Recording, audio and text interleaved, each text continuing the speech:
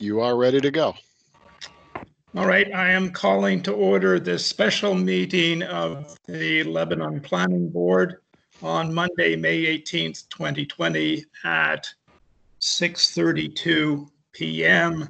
And we're doing this remote via Microsoft Teams. Tim, I'll turn it over to you for review of the meeting procedures, and then I'll do a roll call. Thank you, Mr. Chair. This is Tim Corwin with the Planning Department. David Brooks, the Planning Director, is also here this evening, as well as Brian Vincent, the City Engineer. I just have a few opening remarks to make relative to our meeting online this evening. Due to the coronavirus pandemic and pursuant to Governor Sununu's Emergency Order Number 12, issued on March 23, 2020, in accordance with Executive Order 2020-04, the Lebanon Planning Board is authorized to meet electronically without a quorum physically present in the same location. Please note that there is no physical location to observe and listen contemporaneously to this meeting. However, in accordance with Emergency Order Number 12, the City of Lebanon has taken action to provide public access to the meeting by telephone with potential additional access by video, to provide public notice of the necessary information for accessing the meeting, and to provide a mechanism for the public to alert the public body during the meeting if there are problems with access. For this meeting, Microsoft Teams is being used as the communication platform. All members of the Planning Board have the ability to communicate contemporaneously, and the public has access to contemporaneously listen and to participate in the meeting by visiting lebanonnh.gov/live and clicking on the link for the May 18th, 2020 Planning Board meeting. Instructions on how to attend are provided on the webpage. To assist in the preparation of the meeting minutes and to ensure all participants are aware of who is participating, we ask that all speakers identify themselves and to spell their first and last names before beginning to speak. Likewise, we do ask that all board members and staff please identify yourself before speaking. In order to ensure the best possible transmission of the meeting content, it is suggested that you disable the camera on your chosen device to reduce the video feed and increase the available bandwidth for all attendees. To improve sound quality and reduce the amount of feedback in the system, microphones will be muted by staff until you have a question or comment. For people using the Microsoft Teams platform, you can unmute yourself by clicking the button on the screen. For people calling in by phone, please press *6 to unmute yourself. If anyone has difficulty with access during the course of the meeting, please email us at planning@lebanonnh.gov. Again, that's planning@lebanonnh.gov, or use the chat function on Microsoft Teams to indicate the issue that you're having. If we can provide technical assistance, we will try to do so. If we are unable to do so, it is still worthwhile to be aware of the problems that participants may be encountering so that we can try and address those for future meetings. In the event that we experience widespread and serious technical difficulties such that we are unable to hold the meeting will be adjourned and rescheduled to a later date. Please note that the public hearing tonight will be continued to the June 8th, 2020 meeting of the Planning Board. Continuing the application will allow for additional public testimony in the event that anyone is unable to access the meeting. For anyone who would like to provide testimony but could not as a result of technical difficulties in accessing this evening's meeting, please send your questions or comments on the proposed project by email to planning@lebanonnh.gov. For additional information, please call the Planning and Development Department at 603-448-1457. All votes that are taken during the meeting tonight shall be done by roll call vote. Please note that there may be a delay between the time that something is said and when you hear it at home. Please be patient as we try and manage that delay. We ask that you not use the chat function unless you need to communicate that you're experiencing technical difficulties. That goes for board members and participants alike. Finally, note that this meeting is being recorded. It will be available on the city's website, lebanonnh.gov/agenda center. And back to you, Mr. Chair. Thank you, Tim. So I'm now going to proceed with a roll call. Before that, I will just mention we have two members, Matt Hall and Gregorio, who have recused themselves. And unfortunately, I regret to tell you that we have lost a board member. Matt Cole is not only leaving the board, but he's leaving Lebanon altogether to seek a new job. And I regret that because we were just getting to know him. So with that, I will ask each of you just to tell us whether you're in attendance and whether you're alone. This is Bruce Garland, and I'm alone. Jim? Councillor Jim Winnie is present and alone. Thank you. And Joan? Joan Monroe is here and alone. Thank you. Laurel? Laurel is present and alone. Thank you. Kathy? Kathy is here and alone. Thank you. Sarah?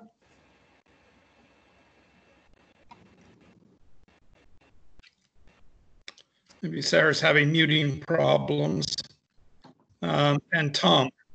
Tom is here and alone. Thank you. Mr. Chair, Yes. this is David Brooks. I believe Gregorio Amaro is on the call. He is muted at the moment. All right, but he's still recused. I think he did last time. Yes, that's Right. correct. Right. So, and Sarah? Still, I spoke with Sarah. I know she's intending to be here, so hopefully she'd be able to come into the meeting. All right, as Tim said, we are here solely to review this large project from Dartmouth College, but not to make any decisions this evening. We've got a lot of material to go through, so let me outline the program that we're going to follow in order to do so. First of all, I'm going to ask the applicant to discuss 5 new plan sheets that were included in the latest package that we got this week. I will then ask staff to make their comments. Thirdly, we'll go back to the review of the project that we started last time on 427 and just talk and answer questions that we may have.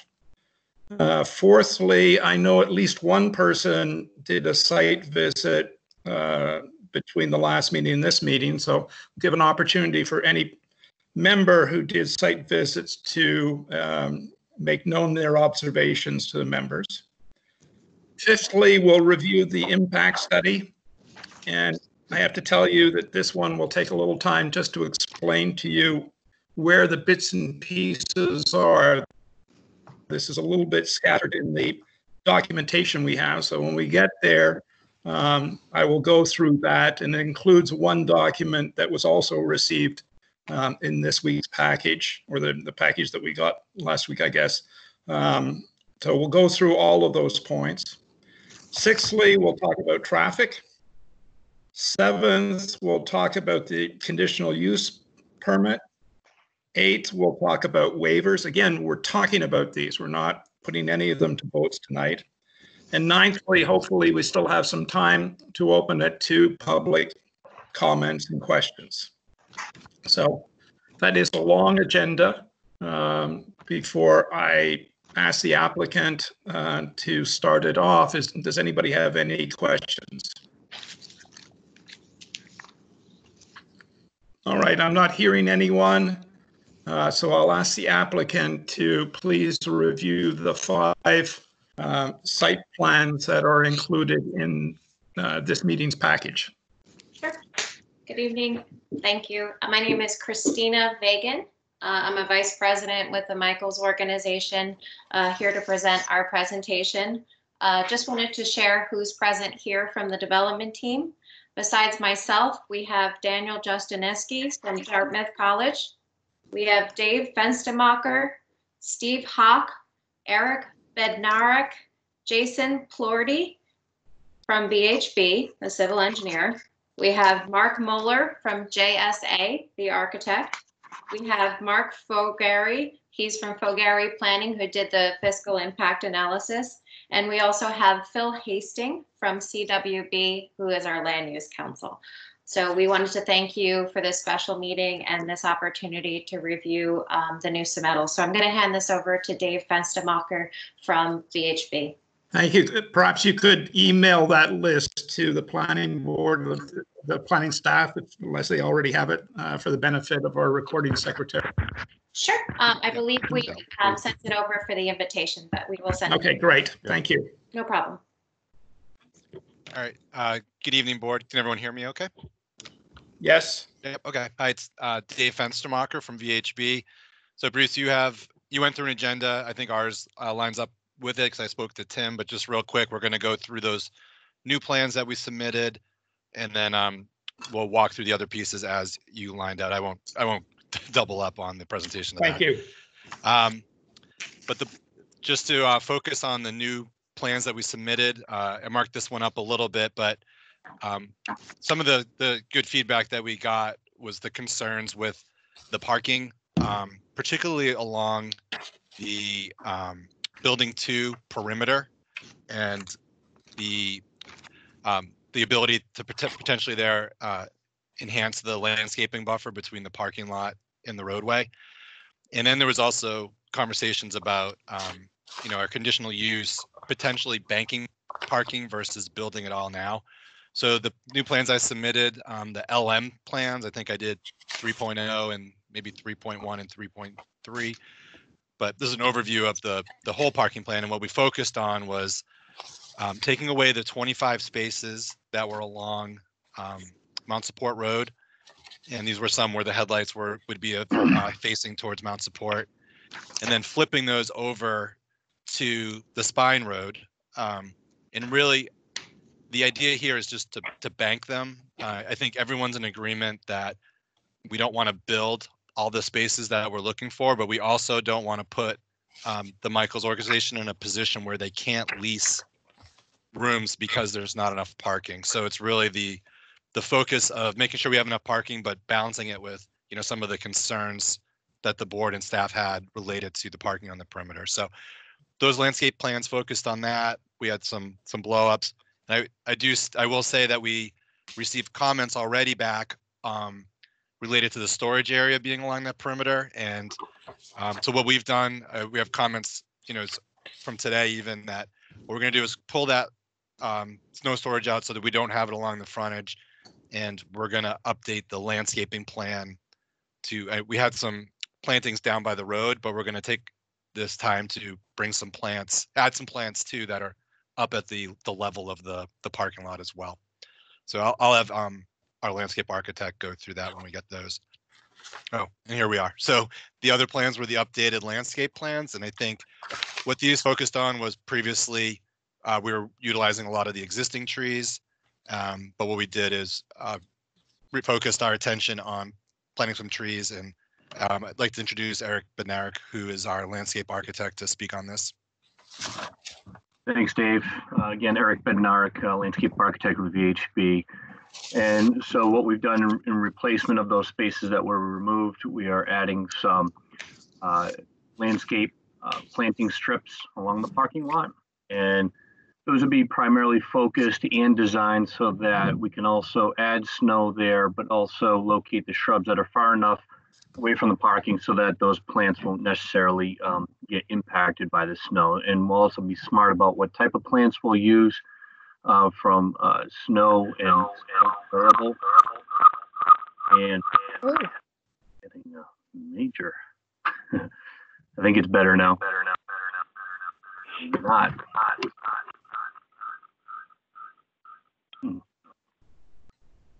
Don't know when it's happening. Okay. So we'll utilize the right species in here that will be durable for snow and salt management. And at the same time, try to focus on also providing plants that will minimize impact for car lights and so forth, and just to soften the parking lot as well. And that highlights that particular enhancement to the landscape. And Eric, just want to talk a little bit about the. I have to mute. Eric, why don't you mute? Yeah, we're getting a lot of feedback, guys. All right. Yeah. That's all. I Thank you. had Eric mute, and then just beyond that is the improvements to the landscaping along the whole frontage, where we're planting and providing the calculations to show that we're providing the appropriate perimeter landscaping as required. So I think it's going to give a nice corridor there as we come down Mount Support. Then the last one we want to talk about is the open space plan. I know before we had given some general ideas. This was something that the team went back to Dartmouth College, and what we're showing here is 15% of dedication. We're dedicating portions of the wildlife corridor and really focusing in on I know that the pond that people noticed on that sidewalk before, and dedicating that area as well. So what we have here is, 8 acres of open space dedicated, and I think this meets the 15% requirement per the subdivisions requirements. So that's an overview of those spaces, or of those sheets that were submitted in the last 2 weeks, and I'll pass it back to you, Bruce. Thank you. Any questions from board members on these 5 documents? This is Kathy. Yes, Kathy. I find it difficult in looking at these plans not to have the ponds and the streams that are up above the meadow actually outlined on the plans anywhere, because they're significant. And all we kind of see are little dots and dashes for the extent of the wetlands, but they don't really point out where those actual bodies of water are. It would be helpful to see them. And then the second question would be, in dedicating the open space, which says it's for active or passive recreation, it is actually a large part of it, the wildlife corridor. And so I just had a question about whether identifying the wildlife corridor as open space was for the benefit of access of the public to get back into the property. Is it harmful for the wildlife to have, access to that corridor for people? A little bit more information on that would be helpful. So this is Christina. This is Christina with Michaels. The intent for dedicating that area for open space was for passive use. So the idea would be to restrict any future development activities. So the idea is it would be protecting the wildlife. It wouldn't be for access for the public to come tramps around in that area. But if it's passive recreation, wouldn't that be inviting people into that area? I don't believe that is the intent. The intent is to restrict development for many activities happening in that area.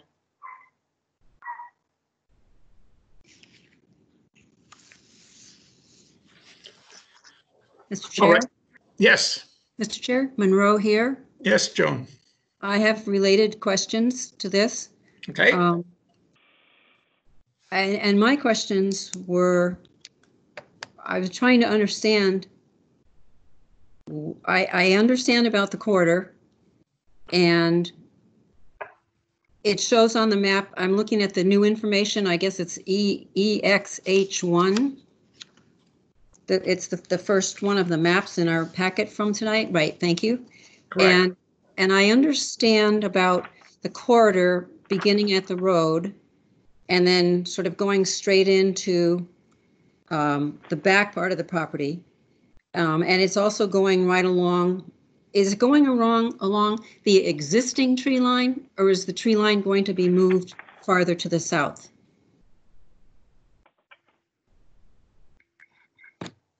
Well, we wouldn't be disturbing the tree line. The tree line is set and is not moving. The tree line is pretty much up against the property line. Okay. The rest is sort of that meadow out there. So that's what's going to be the majority of the open space. Okay. And I'm led to understand that that's connecting, that this thin strip is connecting with a wider strip on the abutting property to the south. Yes. Okay. And I have the same concern that Kathy just voiced, in that large area is sort of the only place where people could walk their dogs, or in the winter maybe ski. It's an awkward situation, because ideally one doesn't want to have people in a place that is being used by wildlife. um, I guess I have the same concern that Kathy does, and that's sort of, I don't know how you'll designate that to the residents. And it's not that they can go there, but it's the kind of thing where, like, you wouldn't want to have a badminton game there, or or any kinds of lawn games there on a regular basis. I don't know if there's enough space within the 4 buildings. Is there enough space in there that sort of thing would be done in the middle of the development? So a badminton game or a football game, that is an active use. And we have areas that are programmed around the community building for that. And then you also have the open space between the buildings for that. We also have the bike trail that we're allowing to go through from the mountain biking trail. So those are more active uses, and they'll be programmed for on the site. Okay. And what do you consider to be where is the mountain bike trail? Dave, do you have one where it's more zoomed in? It kind of meanders just south of the internal wetland. He's pulling up one. It actually comes from the, I guess it's the east. Oh, this has it as well. There you go. The orange is the paths. Those are the orange on here is the mountain bike trails. I see. Okay. So it's the existing trail. We're just continuing it and allowing the access through, and we're going to improve it so it can continue to go where it was. Okay. I see. It's using the existing woods roads that are in there. Mm-hmm. Correct. Okay. Got it. And I was wondering why. I realized that, that your requirements are only 15%, but I was wondering, why, why not more? Why not include the whole wetland? I mean, surely it's not an area that could be developed in the future. Dave, do you want me to? Yeah, Phil, if you want to. Yes, this is Philip Hastings with Cleveland Waters and Bass. To Mrs. Monroe, to answer your question on that, what we're trying to provide is a balance of providing dedicated open space along with giving Dartmouth College an opportunity to address the open space, the additional open space in the context of their larger property holdings. So we didn't want to necessarily tie that all up when there might be a more comprehensive plan coming down the road in the future. So we wanted to meet the requirements. The other aspect of that, even though there's not dedicated open space of more than 15%, given the wetlands and the other site constraints, there's effectively a lot more, and I can't read the table, but the percentage is quite high of the area on this lot that effectively will remain open space because of the requirements on it. The other thing I'd like to address, I think Mrs. Romano was asking about the access issue, and I just wanted to note that in your subdivision regulations, it distinguishes between developed open space and undeveloped open space. It doesn't require any of it, and it actually talks about taking into consideration the character of the land. And your regulations also say that as a general principle, undeveloped open space should be left in its natural state. So that's what we're proposing for the wildlife corridor portion.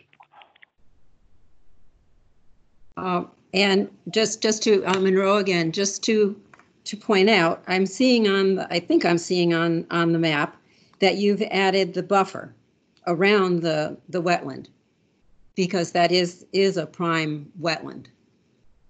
Is that correct? That darker dash line. Long dash, short dash, long dash, short dash. That's the 100-foot buffer. Okay. That's it for now. Thank you. Thank you, Joan. Mm-hmm. I'm going to suggest so we move on to staff comments, because I'm sure that we'll come back to some of these questions when we get to the impact study, wildlife and light. So if I could pass it back to David and Tim. Thank you, Mr. Chair. This is Tim Corwin with the Planning Department. Mr. Chair, I have a quick question before I get started. I know that we're going to return to the waiver requests later on in the meeting. Do you want me to identify those so that we're thinking about them, or just save that the discussion of all waiver requests until we get to it in the meeting? Well, let's save it, Tim. Good Okay. question. Let's save it. Okay. I will make one point though on the just for clarification on the revised application for waivers, which was included with the agenda packet. The first two waiver requests are from 10.2 and 7.2. Those were already dealt with by the board at the initial meeting on this application. I think it was back in March. One was, I think 10.2 was a waiver request from having to go through preliminary subdivision, and the other was from 7.2, the fees, which was that waiver was not granted. So they're just in case you're keeping track of the number of waiver requests identified in the staff memo versus the number that are identified on the application for waivers. There are two more on the application for waivers, again, because those were dealt with at a prior meeting. Just going to hit a couple highlights in the staff memo. I think the applicant has already addressed many of the things that that I was going to talk about. With respect to the open space, they are proposing to cover 15%, which is the minimum required under 12.2. As noted in the staff memo, we will continue working with the applicant to ensure that this area, or whatever area is ultimately decided upon, is appropriately protected, as is required under section 12.2 D and E of the subdivision regulations. We imagine a set of deed restrictions, and we will continue to work with the applicant on developing those as part of a condition of approval. You can see that the related draft condition of approval, it's identified as number 22 towards the rear of the staff memo. The applicant did, there was some discussion just now about the active recreational areas to be located within the confines of the development. There is in particular, there is a 30-foot by 60-foot active use area that's located to the rear of the clubhouse building. We would suggest that that area be labeled more specifically as to its proposed use. The fiscal impact study will be discussed by the board later on in the meeting, so I will skip over that for now. Section 12.5 of the subdivision regulations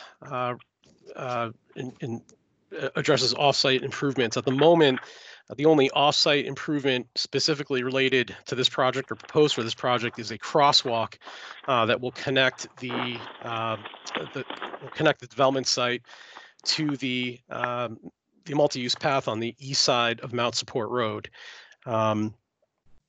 There is also, as noted by the applicant, a sewer main that needs to be extended north from approximately where the Timberwood development is, north to serve this development and the conceptual development that will be located across the road at 402 Mount Support Road. The developer for 402 Mount Support Road, the Braverman Company, has obtained approval from the council to extend the sewer main, and as has been noted, the Braverman Company and Michaels are continuing to work on an agreement as to who will build and when the sewer extension will be built, and an agreement on how to apportion costs. A large topic, which I believe we'll get to separately later on in this meeting, is traffic. Staff has been taking a very close look at not just Michael's traffic impact study, but also going back and looking at the traffic studies for the DHMC Tower project, the 343 Mount Support Road project, and as well as the 402 Mount Support Road project. The Braverman Company was was kind enough to share with staff the draft traffic study for that development at 402 Mount Sport Road. So now that we have all the data, we've been combing through that very carefully and are arriving at some proposed ideas and numbers. And I think we will talk about that more later on in the meeting. Related conditions of approval with respect to traffic and traffic improvements can be found right now. They're identified as number 19 and 20, located towards the end of the staff memo.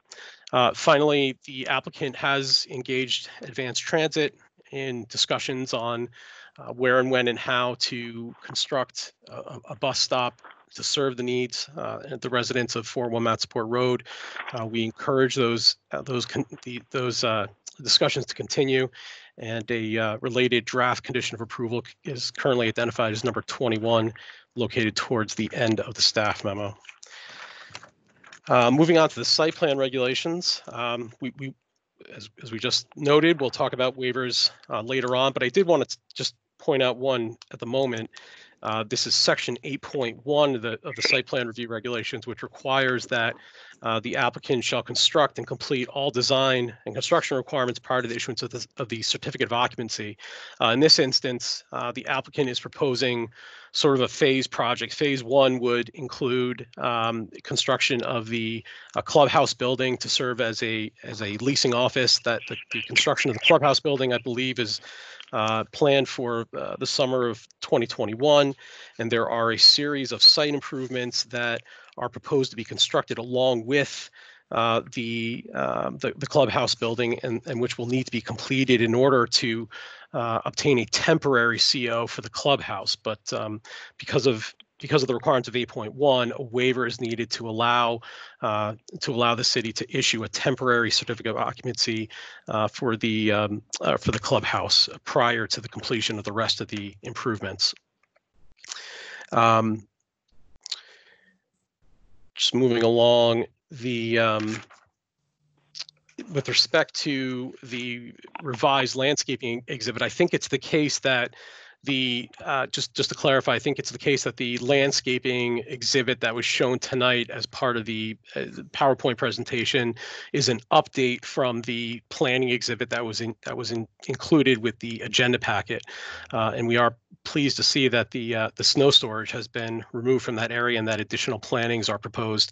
I don't know if it's possible to include even more trees than what is proposed, but that may be something that the applicant can consider. However, there is still need for snow storage. There was, I believe, on the original plan, there was snow storage proposed for the parking that is to a 90-degree angle of the landscaping strip that we're talking about, the southernmost area of parking. Maybe there's 10 or so spots there. I think that was designated as snow storage, and it doesn't appear to be any longer. But even then, even at that point, there was some concern. Staff had some concerns that, again, even then there wasn't necessarily sufficient snow storage throughout the site. So I think snow storage does remain an issue. It's not something that we want to see at the front of the lot, but we should look at opportunities for placing it elsewhere.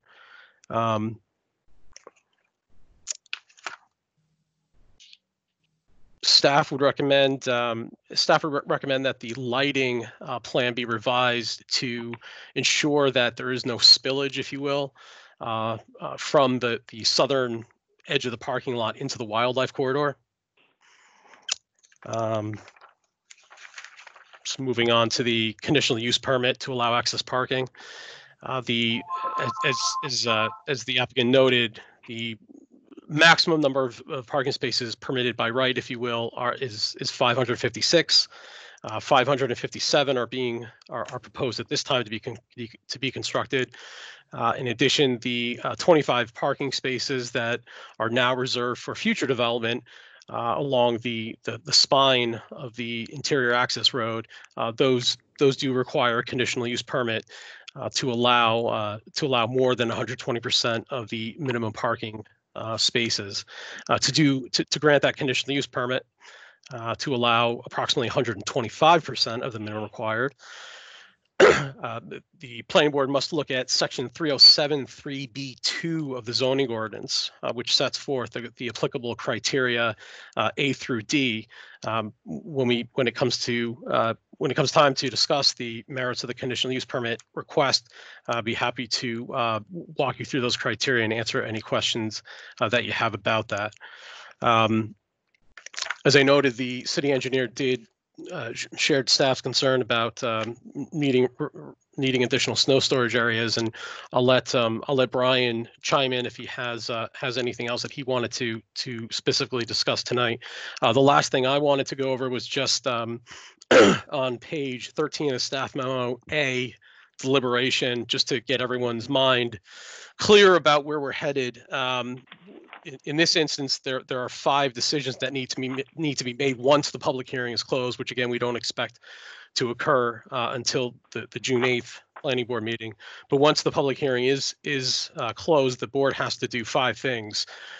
First you have to determine whether the development is scattered and premature, which is a requirement under section 10.3C of the subdivision regulations. And it might be useful at that point to specifically read into the record the language of 10.3C, just so it's clear what we're referring to and discussing. Number 2, the board will have to determine whether or not to grant the requested waivers from the subdivision regulations. 3, the board will have to determine whether or not to grant the waivers from the site plan regulations. Number 4, the board will have to make a determination of the conditional use permit to allow access parking. And then finally, you'll have to make a decision on granting the subdivision and site plan requests. At the moment, there are 31 or 32 conditions of approval, draft conditions of approval, excuse me. If you have any questions about any of them, I'm more than happy to ask. I would point out very quickly that proposed condition number 25 is redundant of condition number 21. So you can ignore 25. That will be excised. And I think that's all I had for now. Brian, did you have anything that you wanted to add? Hello, this is Brian Vincent. Yeah, just a couple things. I had some comments about the grading around the interior wetland. It looked like some of the pavement was actually lower than the existing wetland in terms of elevation. So that's something that I'd like to discuss or determine if my view of that is correct. And then I had some comments about the drainage analysis. I was looking for some catch basin grate capacity calculations. And lastly, I was looking for some more detail on sub-drainage design systems for the buildings and any kind of sub-drainage for the proposed parking and access roads.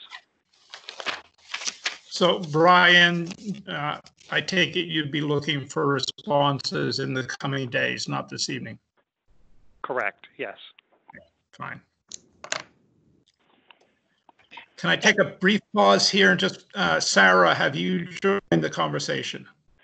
Can you hear me? Yes, okay, so you have. Okay, I'm on the phone, but That's luckily my new computer is able to, it can't pick up my voice, but apparently it can pick up the slides. I see a staff comments and general question. Is that right? Is that where you are? Correct. Okay, great. Okay, good. Thank you. So anything else from staff? No, I don't. David, this is Tim. Did you have anything that you wanted to add? David Brooks? No, I think you've covered it adequately. Thank you. All right, so now we're going to move to Chair yes. Garland. Chair Garland, I have a quick question. This is Monroe. Yes, Joan. What we were just talking about, what Mr. Vincent was just talking about, if I read his comments correctly, he was talking about the difference in height of the land near the southern entrance, and I thought that I saw in the comments that it said near the wetland, and so I was wondering where that wetland was. I don't see anything on any of the maps that show any kind of a wetland near that south entrance. Was he talking about the central wetland? No, I thought that I thought that Mr. Vincent in his comments was talking about the southern entrance, you know, the emergency entrance to Mount Support Road. Maybe I misunderstood it. I don't think so. Maybe I misunderstood it. Chair, could Brian Yes. clarify that? Brian, are you there?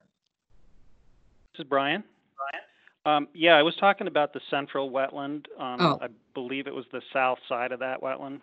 Oh, Yeah. okay. Thank you.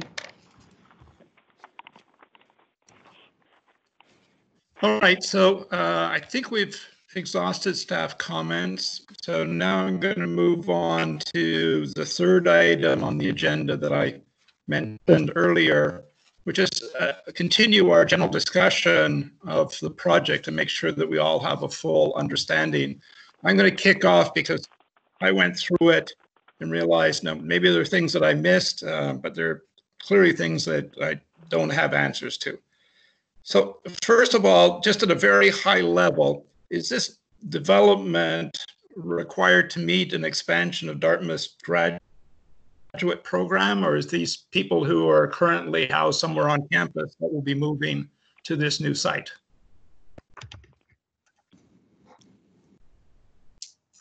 Daniel, are you available to answer that question?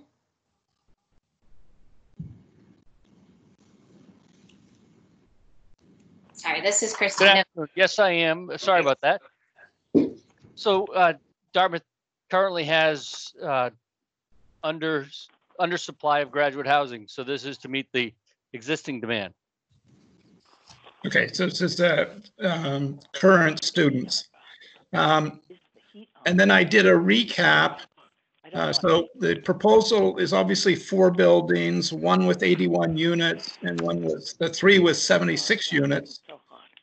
And those translate into 638 called sometimes in your documentation bedrooms, sometimes beds. We can talk a little more about that. But then I realized I don't know what a unit means. And then I went to the plans, and unless I'm missing something, I couldn't find any floor plans. So I don't know, are there elevators in these buildings? Are there sprinkler systems? What do the units look like? Yes, I can answer that. Okay. This is Christina with Michaels, the applicant. So yes, there are elevators in these buildings. As you say, there are 4 buildings. One of the buildings has the ground floor, building number 2, that is adjacent to the clubhouse. That has additional units because it has that additional floor. The difference between beds and bedrooms it's pretty interchangeable. Student housing is usually provided furnished, and it's also leased by the bed or bedroom. So what this means is a tenant will lease and they will get their own bedroom and they have their own individual lock. And either people can come with roommates who will lease another bedroom and say a 2-bedroom unit, and they will share a living room and a kitchen, or we will do roommate matching for them. So say you're a graduate student who's starting and doesn't know anybody else, we'll do a roommate matching situation for them. So the typologies for the apartment types that we have are 1 bedrooms, 2 bedrooms, and 4 bedrooms. So the 4-bedroom units provide the most affordable option, where it's 4 bedrooms, it'll be 4 individuals, and there are 2 bathrooms in there. So 4 individuals will live together, they will share 2 bathrooms, and they will share a kitchen and a living room. So that's the difference between sort of a unit and the bedroom and the bed. So would it be possible to get floor plans? Sure. For the next? Sure. Yeah. I think that would be very helpful. So I presume, how many of the 1-bedroom are available? I can give that to you. I would say the majority of the units are 2-bedroom units, and then there's 1-bedrooms and there's 4-bedroom units.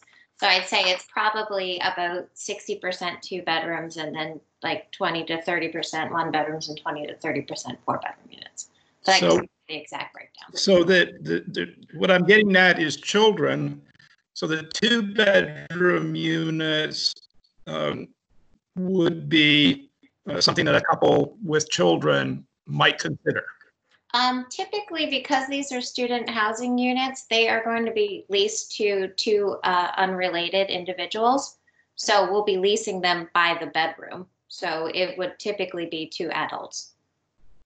Correct, but if there's a married couple and they want to have 2 bedrooms, they could use 1 bedroom for themselves and another bedroom for a child. Yeah, Or the bedroom. then that way they would have 2 leases, but that's standardly not the focus of the student housing leasing market. Okay, there's nothing that excludes that. There's nothing that excludes that, but the way the agreement works with Dartmouth College, the way we market our units to graduate students, they get priority. So it won't exclude them, but it won't be targeted towards families. Understood. And then my last question, does the rental include parking, or is parking to be offered separately at an additional price? The rent does include surface parking. So it is included and it would be, first come, first serve. Okay, so that was my follow-up question. So the rental includes surface parking that we assigned or not assigned? Not assigned. Not assigned, just first, and presumably parking for 1 car. You wouldn't have somebody renting a bedroom that somehow shows up with 3 cars. That's correct. Okay, that's pretty obvious, but I had to ask. And then I had a question. I went on the Dartmouth website, with parking and transportation, and it wasn't terribly helpful in that it says all commuting brackets living off campus students are required to register their vehicles, contact the parking office to see if your address is in a commuting zone. So would this building be in a commuting zone? So the plan with this site particularly is to accommodate transportation to the college through the private shuttle. So what we are doing here is, as part of our operations, we will be providing a shuttle for our residents to leave their cars here at their apartments, and then they would take the shuttle into Hanover to go to classes. So the idea would be they wouldn't be driving their cars into downtown Hanover. I understand, I appreciate, but does that prevent them from phoning the office and saying, I need a parking place? Is there anything in the rental agreement that stipulates that there's no parking available at the college? Yeah, that is my understanding, and I can defer to Dan on that. But just like there is a dearth of available housing for graduate students, there's also a dearth of available parking in downtown Hanover. Mr. Chair, may I ask a question related to parking? I'm sorry, is that Kathy? No, this is Laurel Davis. Laurel. Thank you. Are the vehicles that may be owned by the students who live in these apartments, will they be registered in the city of Lebanon? I would assume that the way the laws in New Hampshire work is if you are living in New Hampshire for a certain amount of months, you have to register at your address and your state of residence. So these are going to be annual leases. So I would assume that they would have to be registered with the city of Lebanon. Thank you. No problem. All right, that was my list of questions. Now I'll open it up to other members. Mr. Chairman, this is Dan Jastinsky from Dartmouth College. In Yes, that ma'am. question, I didn't want to step on your asking the question. The intent with the original RFP was to propose development such that the applicants that reside at this new development will not be issued an everyday permit to park at Dartmouth. There could be that emergency where somebody would have to drive into town. The expectation is, on that rare occasion, they are paying for a parking spot, not through the Dartmouth side of things. everything will be in the communication such that it is the rarity for a tenant of this development to drive into Hanover. And that would be articulated. Related to that too is the question about families. As you know, we have another small project in Lebanon, and as we market the spaces to our prospective graduate students, pushing the families to go to the family-friendly Sachem Village, and the younger single applicants to go to the Mount Support side, should keep the mix, should keep that separated such that we don't run into the family situation going into Mount Support. There are 270 units at Sachem, and we are accommodating of the family environments there. Thank you, Dan. I appreciate it. Thank you, Mr. Chairman. We'll be coming back to this question when we get to the impact study. So this is very helpful in setting that up. Yes, Other sir. board members with general questions on the project. Bruce, Sarah Welsh here. Yes, Sarah. I just want a clarification. I have a number of questions about the waivers. I was a bit confused by what Mr. Corwin said. We will be going through the extensive staff memo, and we'll get to the waivers for both site regulations. Okay, thank you. Yes, yeah, you missed my announcement of our program tonight, but yes, you're absolutely right. Thank you. Any other questions regarding just the overall project? If not, I'll move on. Chair, this is Kathy. Kathy. I have a number of questions and concerns. Chief among them are three. The first one deals with a statement that was made, I think it's in the April 20th letter, that says undergraduate students are not eligible to lease at the property. So my question is, will Dartmouth or Michaels accept a condition prohibiting undergraduates as lessees? So there are certain rules for fair housing where we cannot preclude. Students are not technically a protected class, so we can't, they're not protected in that we can't preclude them, we can't exclude them.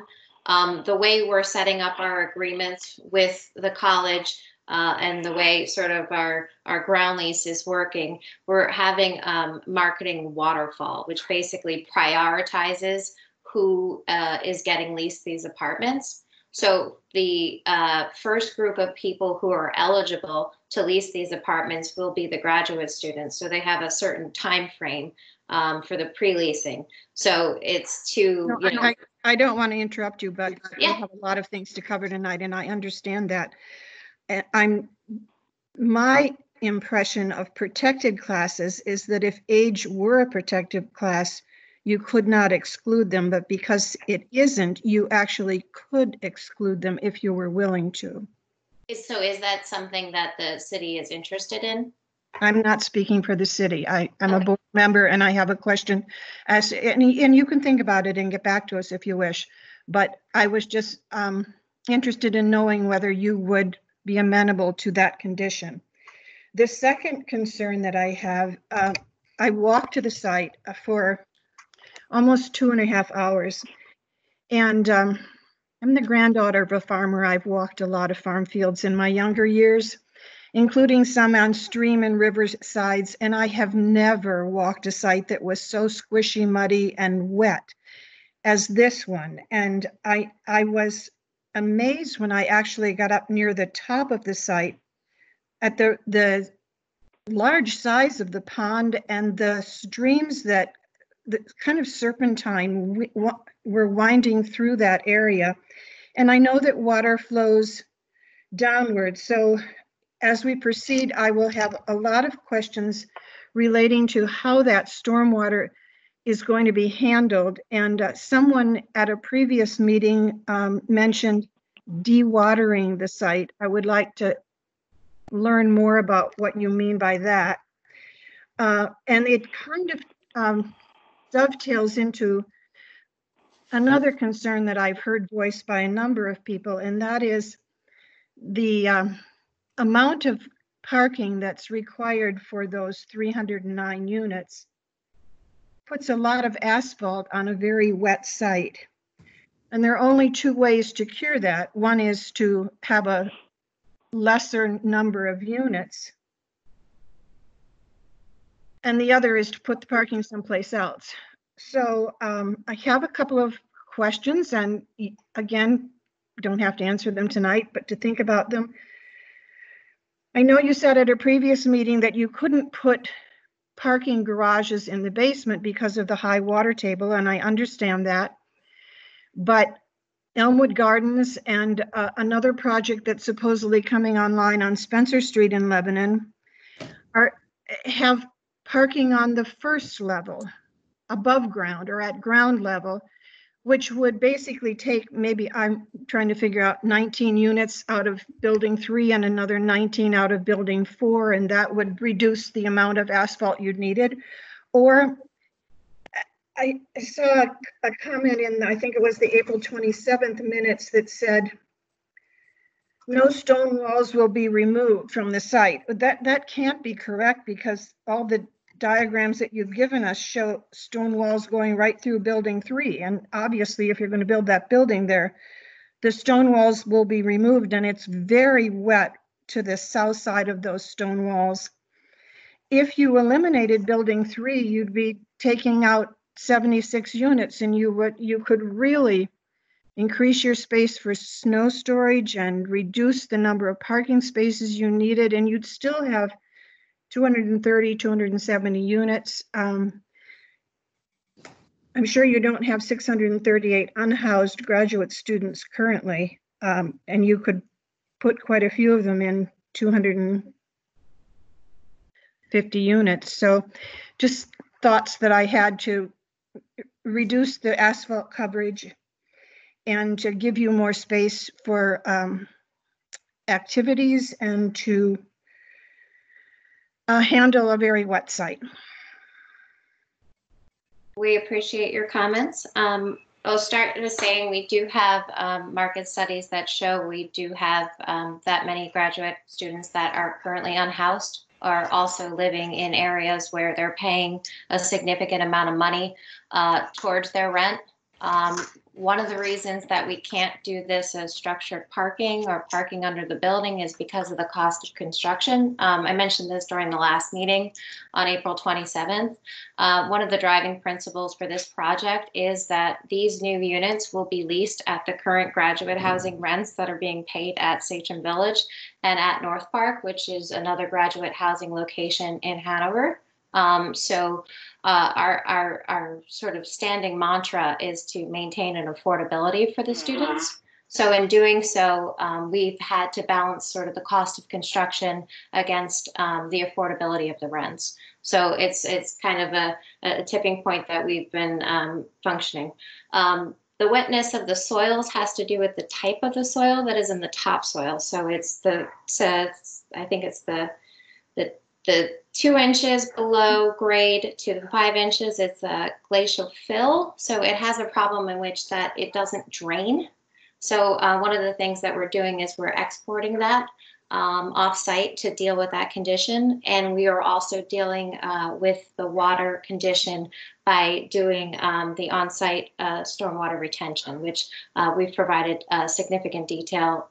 That's located underneath the parking for building 1 and building 2, and we could provide more information on that. But that's how we're dealing with the wetness of the soils.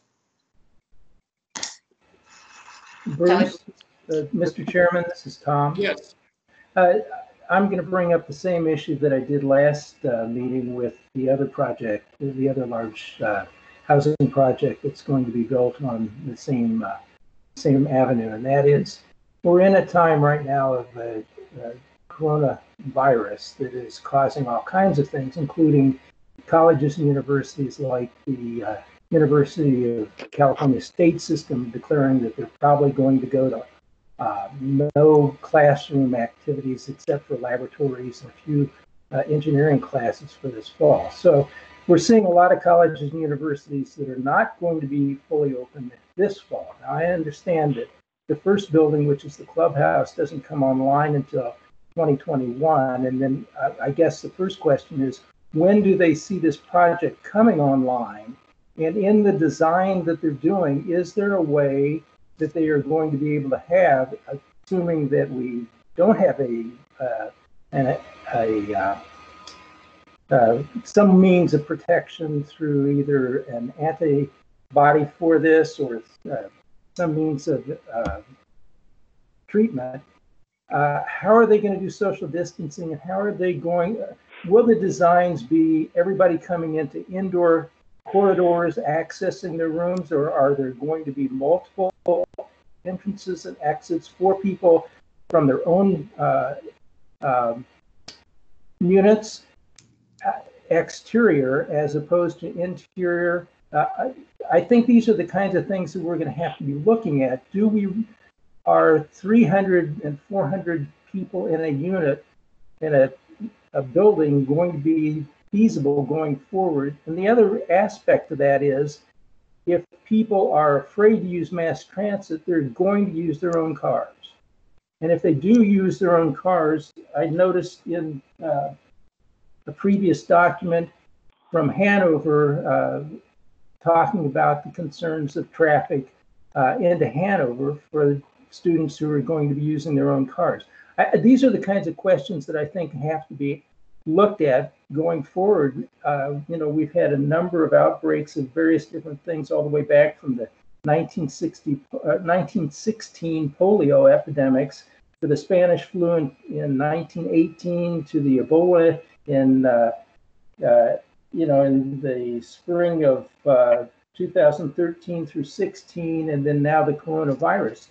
These kinds of epidemics aren't going to be becoming less. We're going to see more of these, and so we're going to see, I think, pressures on how are we going to do social distancing and how are we going to be able to protect ourselves. And I'm just not sold that large concentrations of people are the way that the future.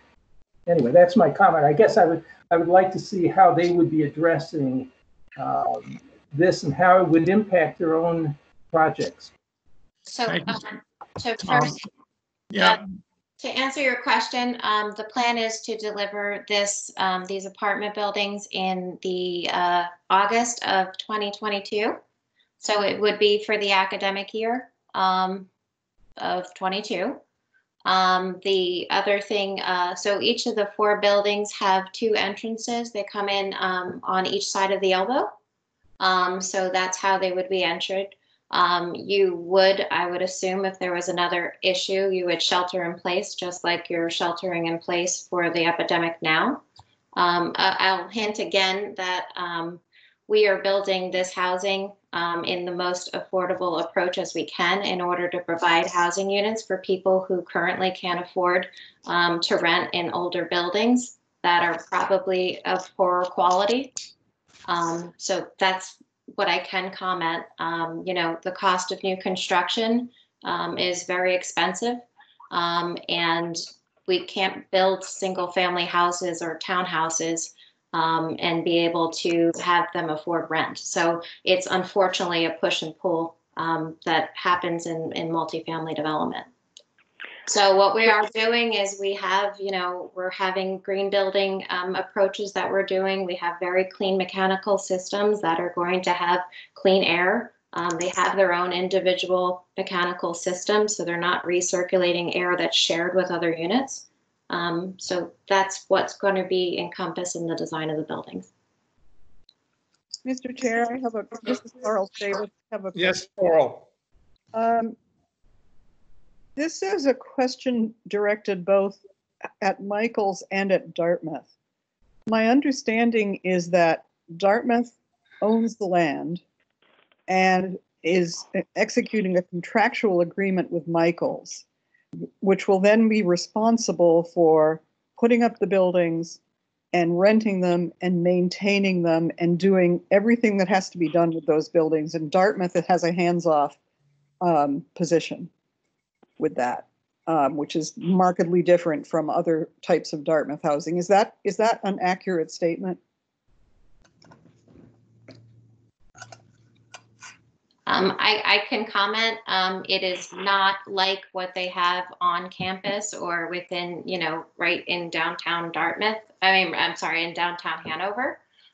They are still involved in that. Our business agreement with them has certain things that we need to adhere to. So they're not hands off per se. We're working together as we operate for things like leasing and managing and guidelines. There are rules that we need to adhere to meet the Dartmouth College, what they expect for their housing. So it's not necessarily hands off.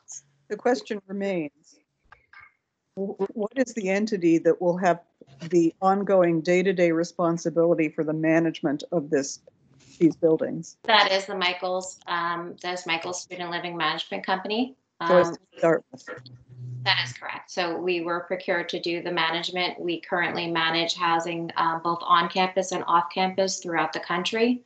The Michaels Company has been around since the early 70s, managing housing. So yes, I understand that.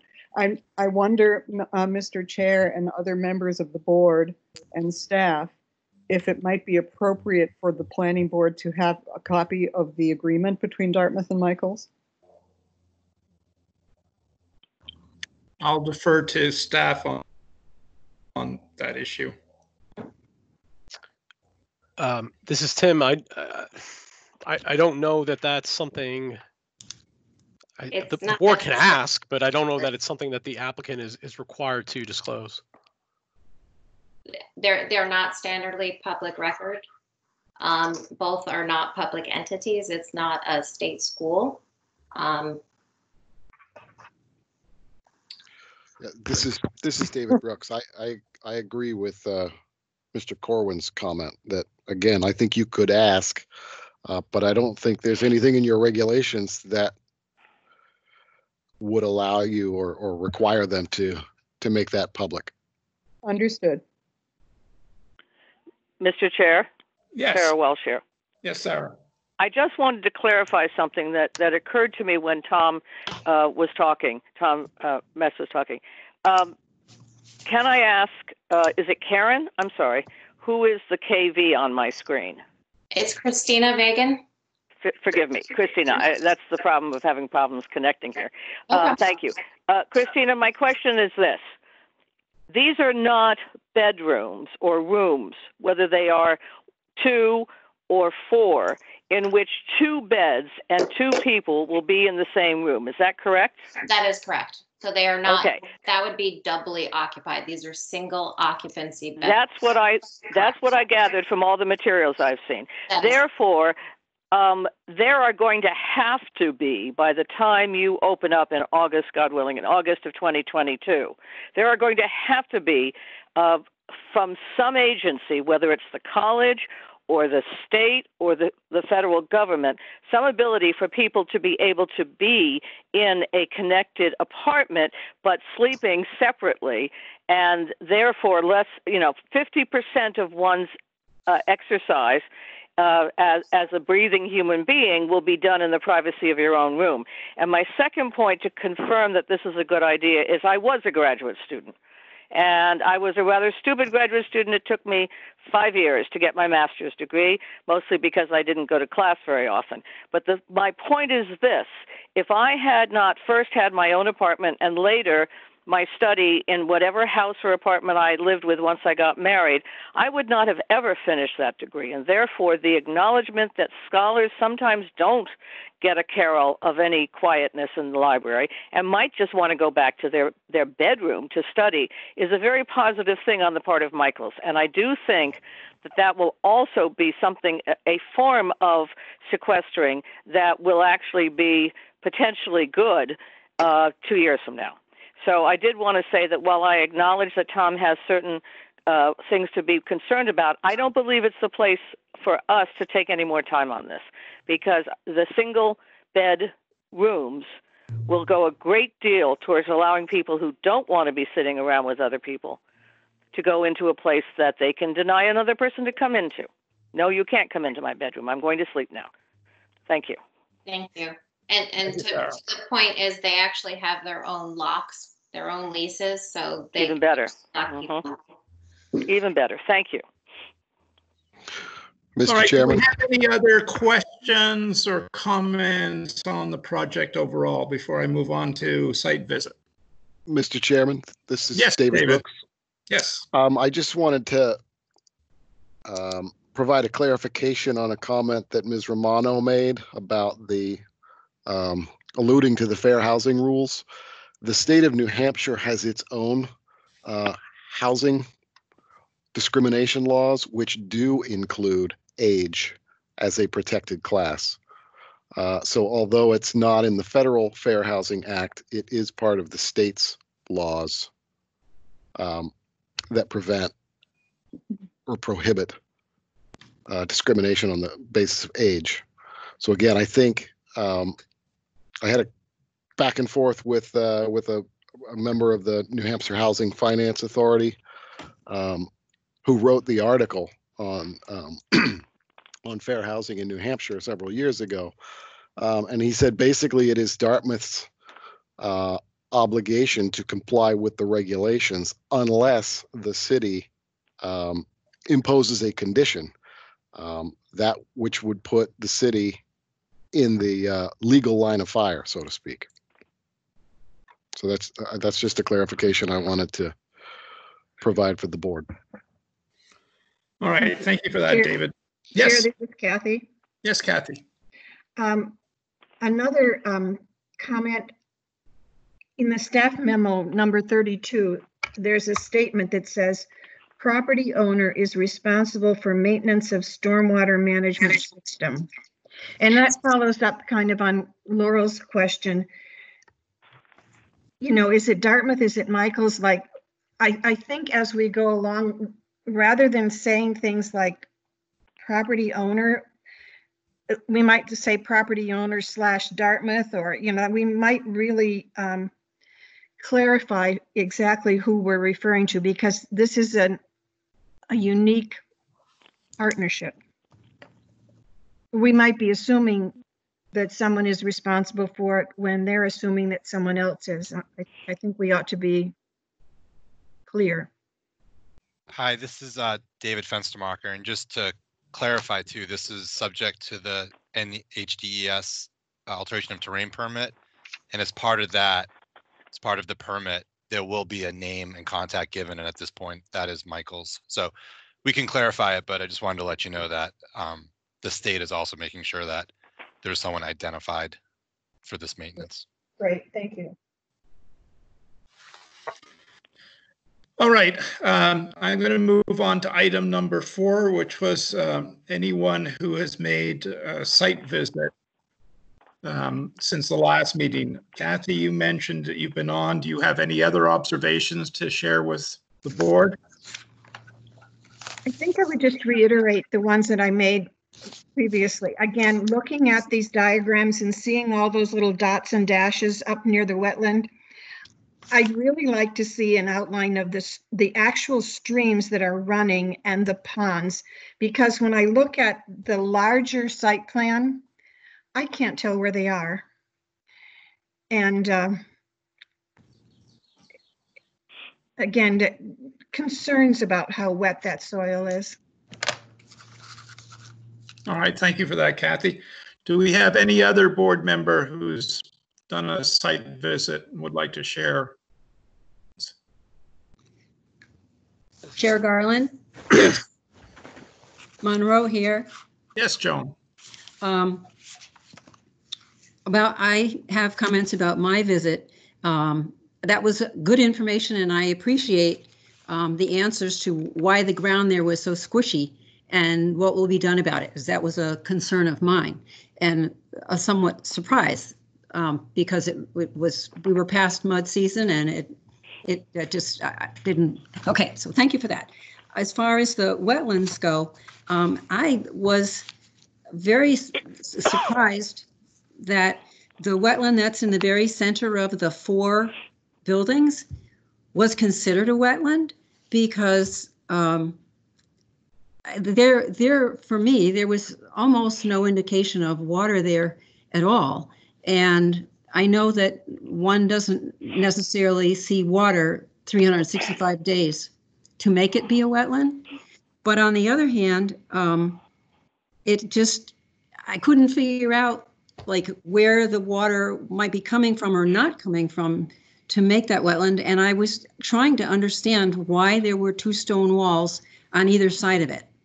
So that's a wetland question. That is there's someone I know that wetland scientists are engaged to do this, but it's just very different than the many that I've seen over the years. And so I'm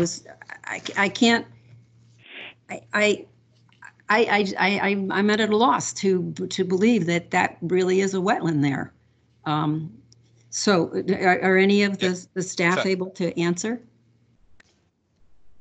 Hi, well, this is Dave Fenstermacher. I can share, I know we submitted, I'm not sure if you have a record of it, but we have the report from our wetland scientist. And this was something that was also picked up in the past by another wetland scientist, and we confirmed it. And it's really just a forested wetland, and it is I'm not the wetland scientist, so I'll share this with you, and I can have them on the pull together a response, but it's really based on the groundwater and not streams feeding it. And I think it's more of what the soil profile is and the vegetation there versus being a wetland. So we're keeping the forested land, the trees in that area to maintain the wetlands, and it will still be grabbing the water from the groundwater based on the soil that's there. But it's been confirmed, and that's one that we shared this report with the DES Wetland Bureau as well, and they were in agreement on that. So, but I won't pretend I'm a wetland scientist beyond that, but I wanted to let you know that there has been a report and discussions with the state on this piece. Because in visiting it, I was almost wondering, looking at the other wetland where there's a pond and there's obviously trickles of water, and the pond looks like, it seemed very obvious to me that it was a beaver dam that had created that pond, and they're pretty good little critters, indicative of wetlands. That's what they love to do, is find a wet area and dam it up and make a couple of nice homes for themselves. And so I almost was feeling like the one in the middle seemed maybe not crucial and keeping, and perhaps by not having that one, the building could be moved farther away. On to the north and south of that wetland, there are indications on the maps that we've had, and you could see it on the ground, that indeed there's a whole line of water that's going across the property from almost exactly north, straight through the back part of the property to the south, and including that nice pond. So I just, to me, that part of the property is the really valuable part. And it does look to me that building, and I think it's 4, is 4 the one that's in the northwest corner? Yes. Okay. It's this one here. Yep. Yes. It seemed to me that number 4 really was encroaching or coming extremely close to that wet area that is marked on all of our paperwork as that the parking lot is like right up against the wetland, and that the current wooded area that makes a very nice buffer will be completely taken down, and the pavement will go completely up to the edge of that buffer. I mean, it won't be a buffer. It'll go right up to the edge of the wetland, and that concerns me a lot. And so I also am concerned with how much the buildings are going into that area, and not just the buildings, but the pavement. And I think it might have been Ms. Romano who was talking about the amount of parking spaces, and I wonder if there was any chance at all that that area, the parking area that's to the south of Building 4 and then to the west of Building 4 and then to the northeast of Building 4 might possibly have become porous pavement. And then it seemed like that might help keep that wetland alive. That's because as soon as water is not allowed to get into a wetland, that's the death of the wetland. And it is marked on your maps. And there are actually, I guess what I would call is like puddles that showed that there was water there probably a lot of the year. Whereas that one in the middle, I mean, I only saw a couple, and I accept that it's a forested wetland. But to me, a wetland that's most valuable is a wetland that has water, because most of the animals that use it, they're there for the water. So just an idea, if the buildings if 4 can't be moved farther away, can there be porous pavement put in there? And if you're going to be removing the soil there, the soil that's there now that doesn't drain, perhaps the soil that replaces it would drain better. Comment, response? Again, I think we'll take your comments into account, and we'll share those concerns with the wetland scientists and get their feedback. But they'll be the ones that'll be able to respond better to the feeding of the wetlands and the nature of the wetlands. Okay, thank you. But I will say that center wetland, again, was something that was delineated, and I think DES might have gone out there. So that's a protected wetland by the state. So in terms of encroaching on that, that's probably not going to happen. We can't disturb that. Chair? Yep. Yes. This is Kathy again. When I was out there walking, it's hard to really identify exactly where that center wetland is. So I was going by the location of the stone walls that are, I think they're on this figure, those light lavender lines there, flanking that central wetland area. Yep. And it just seemed to me that the ground was actually wetter to the south of that wall than it was to the north. Seems strange, but that's the way it seemed when we were out there. There certainly was a lot of mud. This is Monroe. That was outside of that forested wetland. And right at the beginning of the woods roads. Of course, there was already major disturbance of the stone walls there, obviously to get the heavy equipment far enough in to the forest to be able to make those test borings. There were already a lot of trees newly torn down, and like I say, the stone wall had been broken to allow the machinery to get in, and that area was very wet and muddy.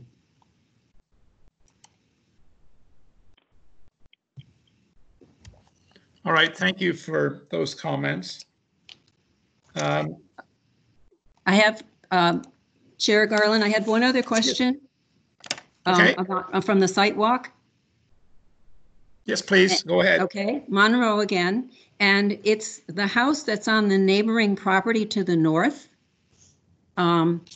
It looks to me, I didn't walk all the way over, but it's fairly easy to see over there, and especially before the trees leafed out, that the house on the property to the north is very, very close to the northern property line for this parcel.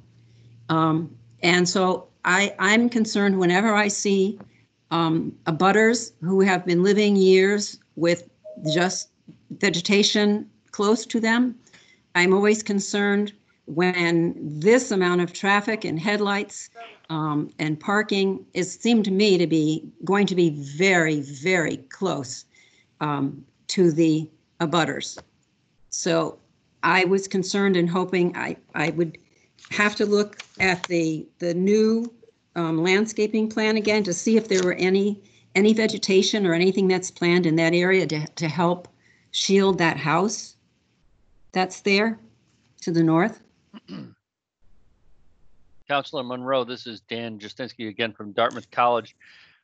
Dartmouth College Real Estate Office does operate that home, as part of our graduate and staff housing when we have an applicant that is looking for a small single family. So it is a Dartmouth College operated property. Okay. And the trees that are there on that northern border are within the setback, and those are going to remain as they do today. So at trying to inject a tiny bit of humor, does that mean that future renters of that house, now with 307 units right next door and 500 or 600 people, are they going to get a break in rent because suddenly they're not living in the country anymore? They're living on the edge of the city. Good luck with that one. The interesting thing, it goes towards that the long-term zoning regulations in the city, and the intent of the city to bring more mixed use as you go around the corner on LaHaye. The use for the single family residence is our current use of it, but over the long term, over the next 2 decades, you could see as you go around that road, the potential for future work that would not have a small single family home right there. But for now, it is a well-loved house, and we have occupants that when it becomes available, immediately do lease it. Thank you for your reply. Thank you, ma'am. Just a quick note on this. This is the landscape architect. I just wanted to let you know that our buffer requirement extends around that corner as well, about 190 feet. It's shown in our calculations. So there will be proposed plant material that does extend around that corner to existing vegetation to remain. Good. Thank you for that. All right, I think we're done with site visit observations. I'll pause for a second. All right, so I'm now going to move on to impact study.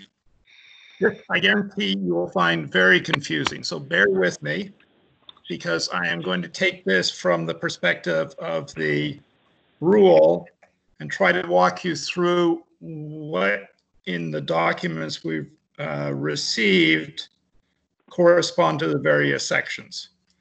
So section B1 is wetlands and other nature-related issues. There's a discussion on page 3 of the VHB letter of 2/10/20.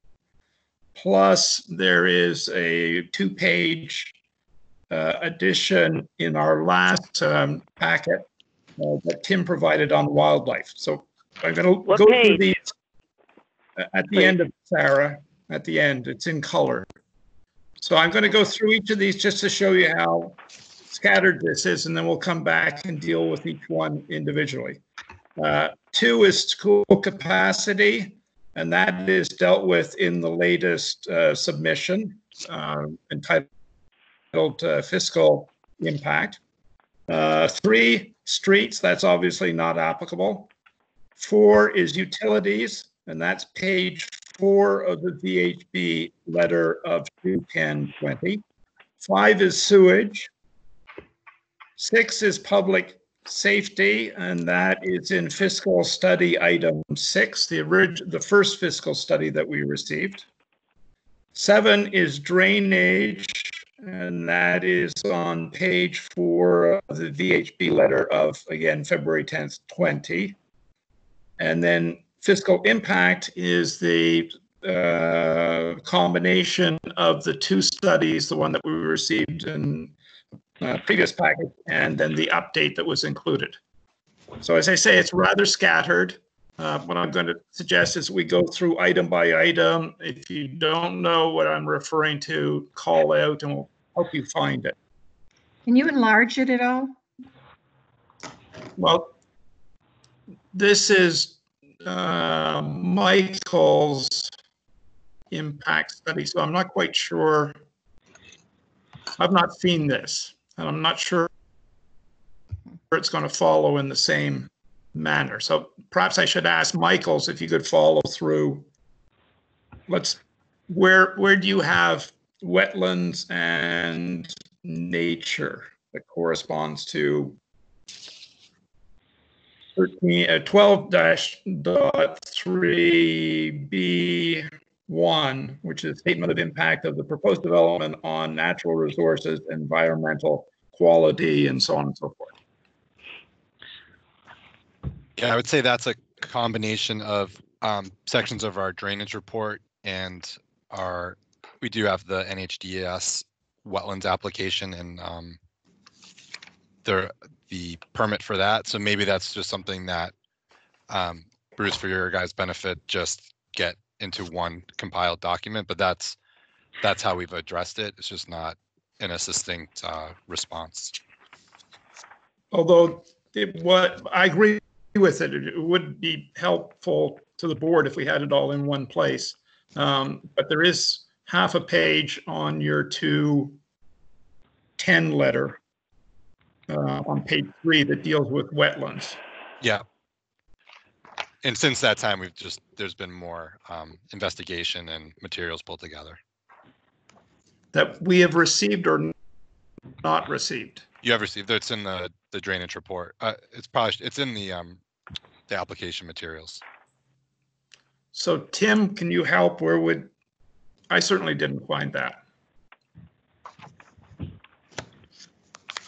The drainage report? Well, which one's this talking about? This is wetlands. Wetlands. And wildlife corridors and the like. Or this was, it should have been submitted as part of our presentation to the Conservation Commission.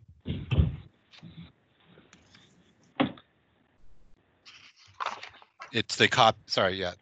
We did submit a copy of the wetlands permit application, and that should be on the record.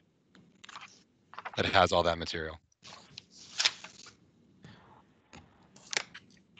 Mr. Chair, this is Tim Corwin. Yes, Tim.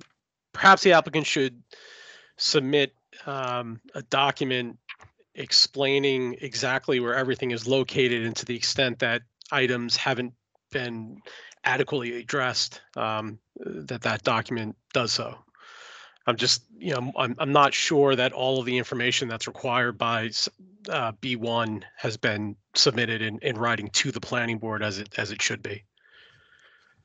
For example, information on air quality. I don't remember seeing that anywhere, but I could have missed it. All right, so I agree with you. I was trying to pull together information that I could find. So let's go through the rest of it and see if there are any other pieces that we would ask the applicant to provide by the next meeting. Chair Garland? Yes. This is Monroe. Yes.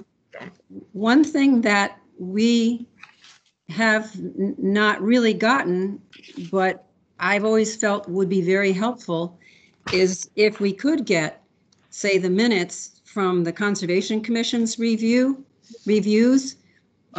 What we've gotten in the past has usually been an extremely short, like a paragraph, really greatly condensing their discussion. And I mean, like whether members went on site walks, what they saw on site walks. The Conservation Commission does have, as I know a number of the people who are on it, and they do have quite a lot of actual professional expertise, plus people who, as serious hobbies, have studied a lot of the aspects of the environment. So it's that the fact that we don't have, I'm looking at the February 10 letter, but that one's coming from the applicant. And, right. And I always feel I'm missing something if I don't hear what the discussion of the Conservation Commission had and their findings. Yeah, Tim, correct me if I'm wrong. There's a letter. Chair Garland? There is. But it's always extremely short compared to their discussion. And I don't find out whether they've gone and seen it, if they've done site walks. But the Conservation Commission is in this instance, Conservation Commission review in this instance, sorry, this is Tim Corwin, was required because of the wetland impact. Is that correct, Dave? Fenster? Yes, we went in for a minimal impact and presented the application for sign off from the Conservation Commission, and they had comments which they submitted. I thought I saw as one of the past staff packages. Right. I mean, we can certainly provide those minutes, but that's not something that we would routinely do for an application that's unrelated to the application before you. Chair Garland, Yes. this is Ernst Oitman. I am in the. I'm sorry, who's this? Ernst Oitman, Chair. Sorry, you're in the public. You're going to have to wait until we get to the public comment portion of this meeting. I'm also the chair of the Conservation Committee. Chair Garland? Yes. I am looking at the letter from Mr. Oitman and dated March 13th, and he is the chair. So perhaps we can allow him to speak or to review the comments that were in the letter. Just a request. I agree. David, I'm not sure I can open up the public hearing to just one person. I mean, I'll be happy to include him when we get to the public hearing later in this meeting. Okay. So let's hold that, but I think we have a consensus that the board would appreciate having a document addressing this part of the regulation. We don't have that at the moment.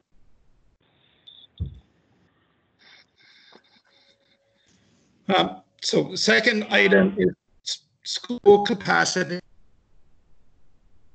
We have a new document that addresses it, which frankly, and this is no criticism, it's simply a mathematical study that makes sense, but somewhat contradicts the debate that we had earlier on as to whether there will be married, or not married, but there will be couples with children in these buildings. Does anybody have any questions about the document that was submitted? This is in our most recent package as part of the fiscal study.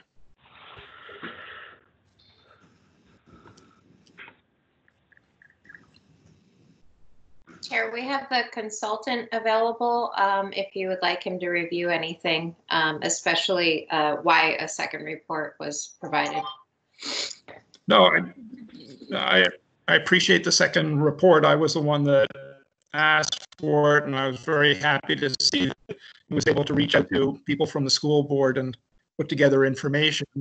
And frankly, from my perspective, it's as good a guess as to whether there'll be children going to Lebanon schools from this development or not, for reasons that we debated here. So I'm just asking, do board members have questions on that page and a half document? All right, I'm going to move on. Chair, Councillor Winnie, sorry. Yes. I've got the document popped up. My question was related to, just finding a line, it was on, there's a miscellaneous line of 15,000 under municipal costs, and I was curious what falls under that. Excuse me, excuse me, Mark Fougier, the consultant. It's really a catch-all for any other department that may receive some sort of impact. The metrics I used for this report, where there's basically measurable demand for services that I could find with police, fire, and schools. If you start looking at other departments in the city, it falls off pretty quickly. So it's sort of to catch any other departments that may feel some impacts that we're not aware of or could be in the future. So it's a catch-all. All right, so things like road maintenance and, you know, wear and tear and stuff would fall under that? Yes, off-site, obviously. On-site will be paid for by the applicant. Yeah, I'm just thinking there's going to be a lot more traffic up and down Mount Support as a result of this and other projects, so, or wear and tear on the roads, etc. And is ambulance impact under fire? Yes. Okay. Thank you. Chair Garland? Yes. Monroe again. Yes, John. I'm looking at the 2 pages that were in our packet for tonight, and I see that Mr. Fugere has gotten slightly, more updated information. And I see that it says that enrollment has declined by 33 students at the Hanover Street Elementary School. But I would have to say that it just seems to me, just using straight common sense, that with the number of housing projects that we have approved, and some of them filled up very quickly and others of them are taking longer to fill up.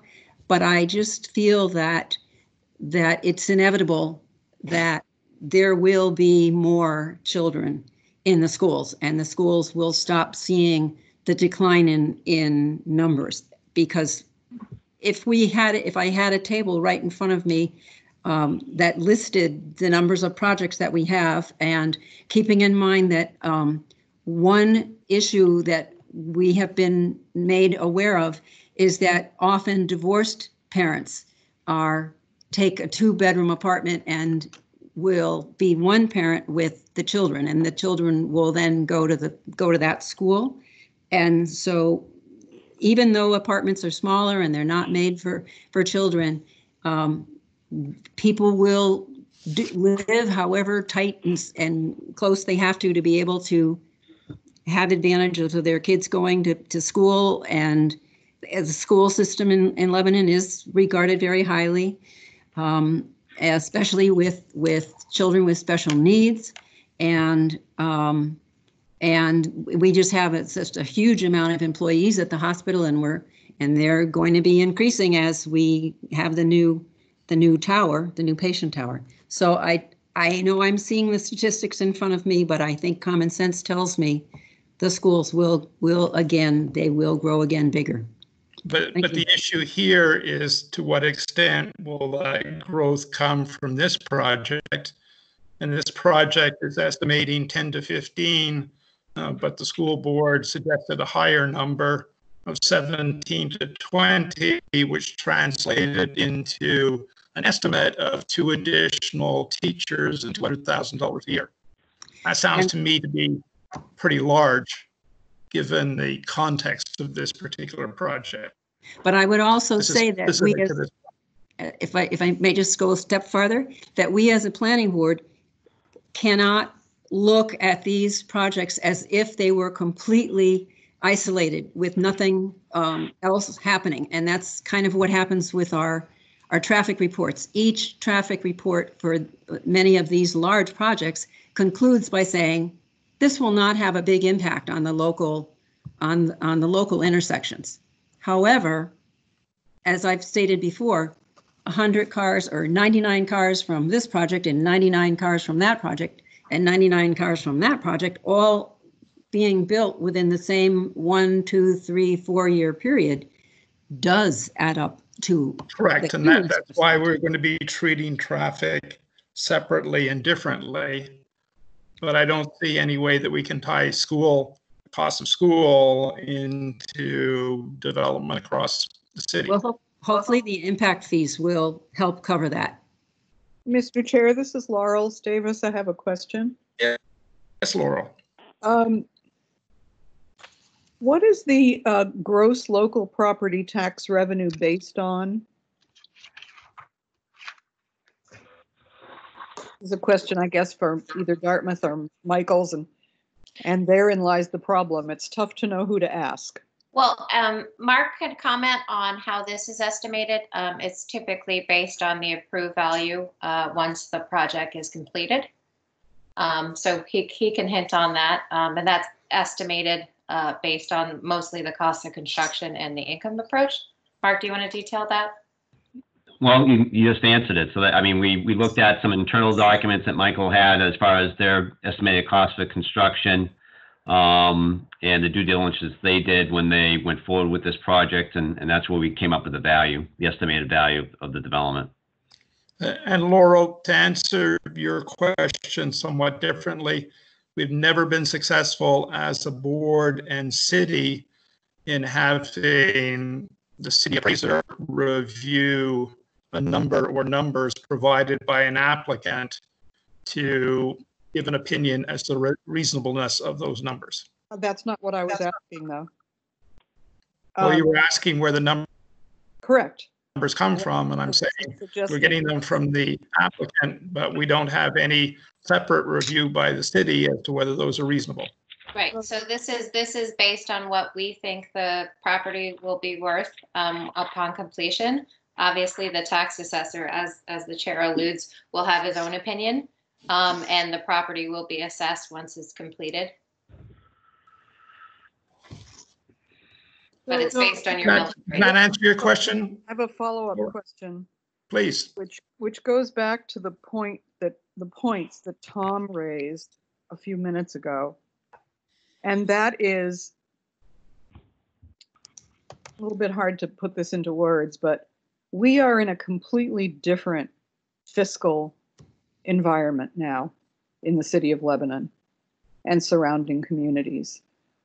We are looking at deep, deep holes in our municipal budgets that probably we will not be able to climb out of for several years. We are talking about retrenching services, laying people off. When this fiscal impact summary was done, I assume it was done before the onset of the coronavirus pandemic. Is that correct? When we first started it, we gave some impact calculations that were based on your administrative code that aren't currently captured in here. When we first did the fiscal impact analysis, it was the beginning of the onset of COVID, which is why we had some challenges getting data from the school board. So it was the beginning of COVID. So the answer is that they weren't done in the context of the current situation. Well, this data that's provided right here was done in the context. So we asked the questions of the school board, and they provided the response that gave the amount of kids they expected in this environment of COVID about a month ago. Thank you. You're welcome. And also, as you'll see in this fiscal finding, this just talks about the property tax. This does not talk about the impact fees that we're paying one time. This is not talking about the sewer fees. This isn't the full picture of impact fees that are being paid from this project. Chair, Yes. this is Kathy. Is that Kathy? I know if we look at this as an outline of a budget, I know lots of times when budgets are made, you always forget things, little things that, have an impact on the bottom line.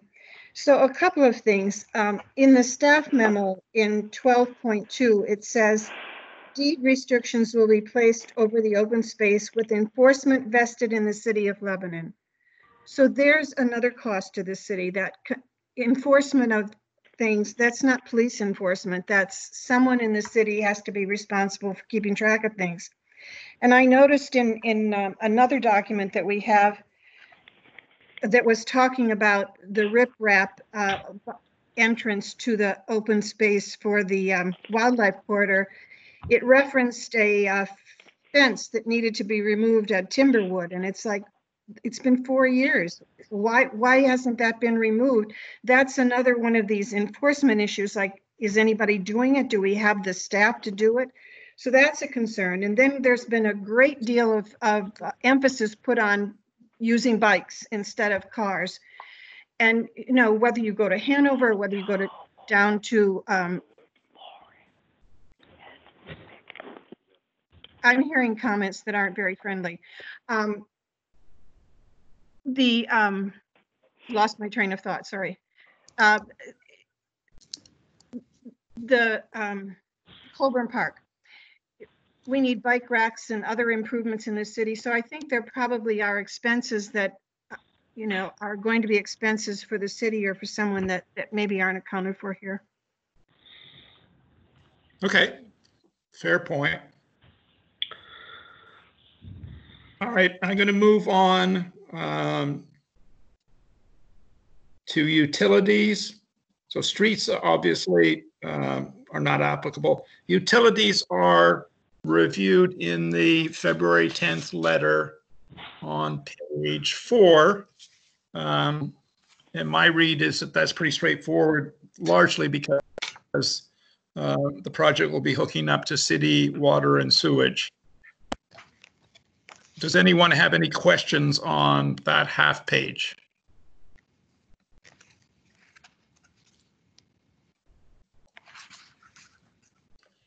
All right, number 5 is sewage, which is not applicable for the reasons I just gave you. Number 6 is public safety. I know I'm asking you to hop around a lot, but this was covered in the original fiscal study as item number 6.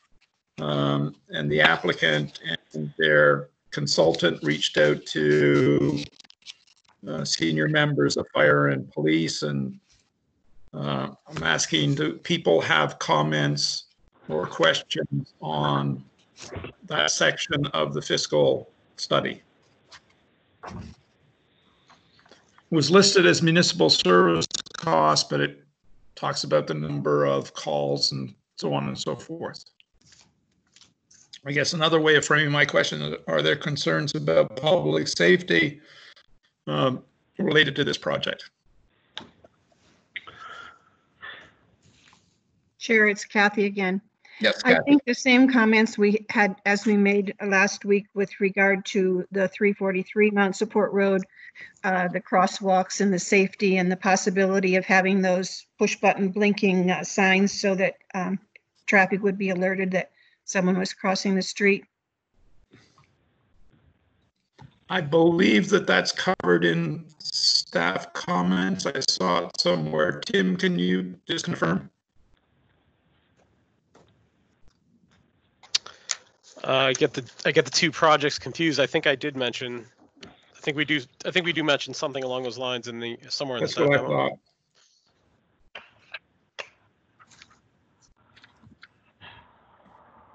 But we can add that to the conditions of approval.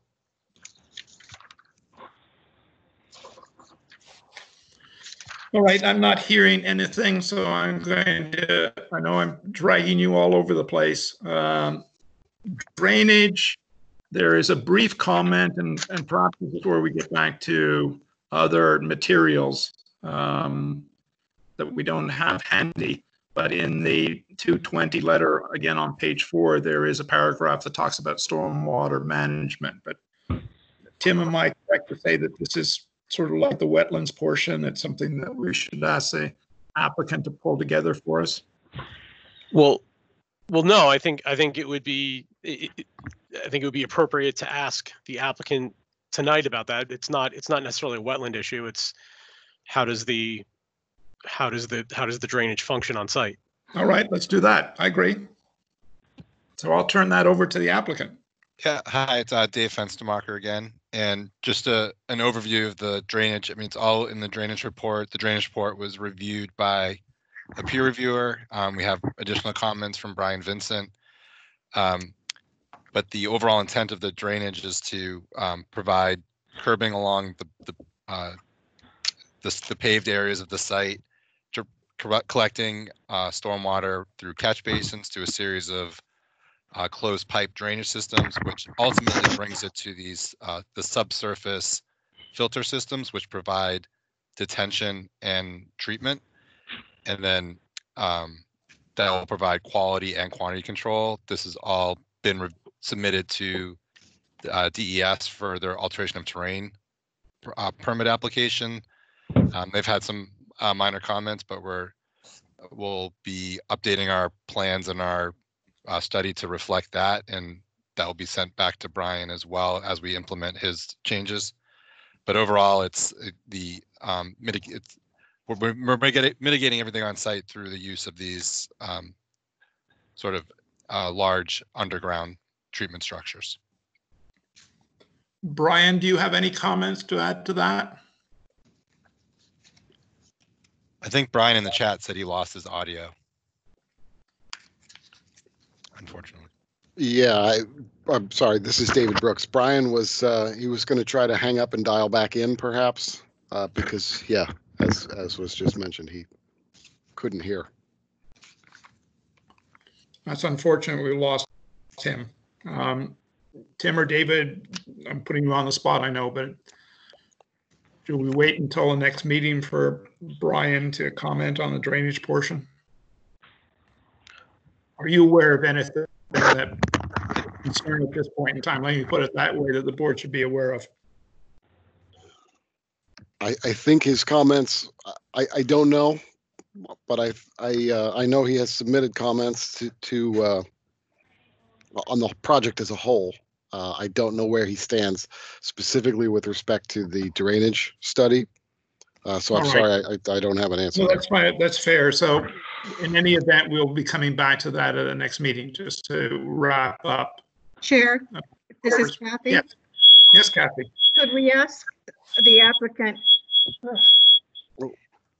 two things?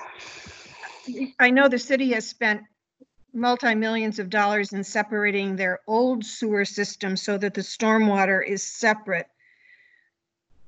Where is this stormwater that's collected from this site ultimately being discharged? Is it through a separate stormwater piping system, and where does that lead?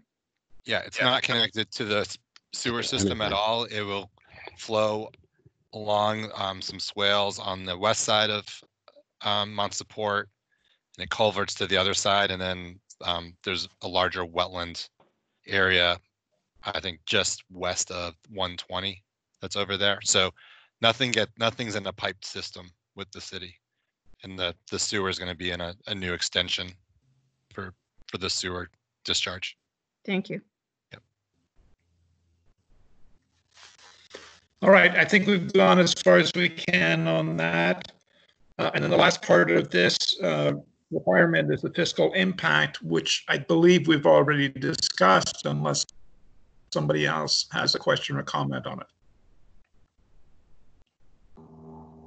All right, I'm going to close the discussion about the impact study, noting that we need to revisit item B1 at our next meeting.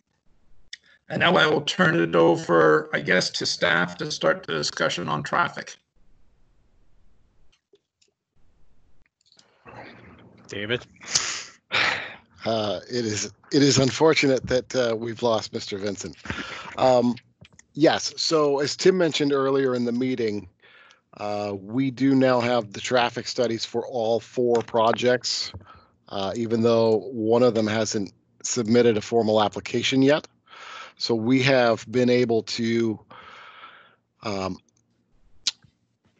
extract the data relative to the Mount Support LaHaye Drive intersection, and we've been taking a very close look at that particular intersection and how these 4 projects impact it. We've been looking at what is the traffic today, what is each project, what is the background growth anticipated to be from just both from other projects that have already been approved in the vicinity, as well as just general background growth of traffic over time. And then what is each project expected to generate and add to this particular intersection, both in AM and PM. And I believe, as Mr. Plord has pointed out, on behalf of the applicant, none of these projects by themselves sort of trip any triggers, but when you add them all up together, they definitely do add as much as 25 or more % of trips through that one particular intersection. So it is very much, I think it is very appropriate to continue to work with the applicants and the city to arrive at some improvements that might be appropriate for that LaHaye Drive and Mount Support Road intersection. And we're still putting together and crunching the numbers as to exactly the trip generation and the relative share of each project in terms of trips through that intersection, and then what the city's going to be responsible for, given that the intersection is in a near failing position right now. It's a level of service E at the moment. So we're continuing to work on that. As a side note, the city's capital improvement budgeting project process has begun, and submissions have been made relative to this particular intersection, with the idea that these applicants will be helping to contribute towards that project. And I believe, I hope Mr. Vincent is back on and may be able to add to that discussion. Chair, this is Brian. Can you hear me? Yes. Glad Okay, to I have am you back. back, Brian. Yeah. The only amendment I would make to David's comments is the AM. Current intersection, the AM is a C, not an E. The PM is an E.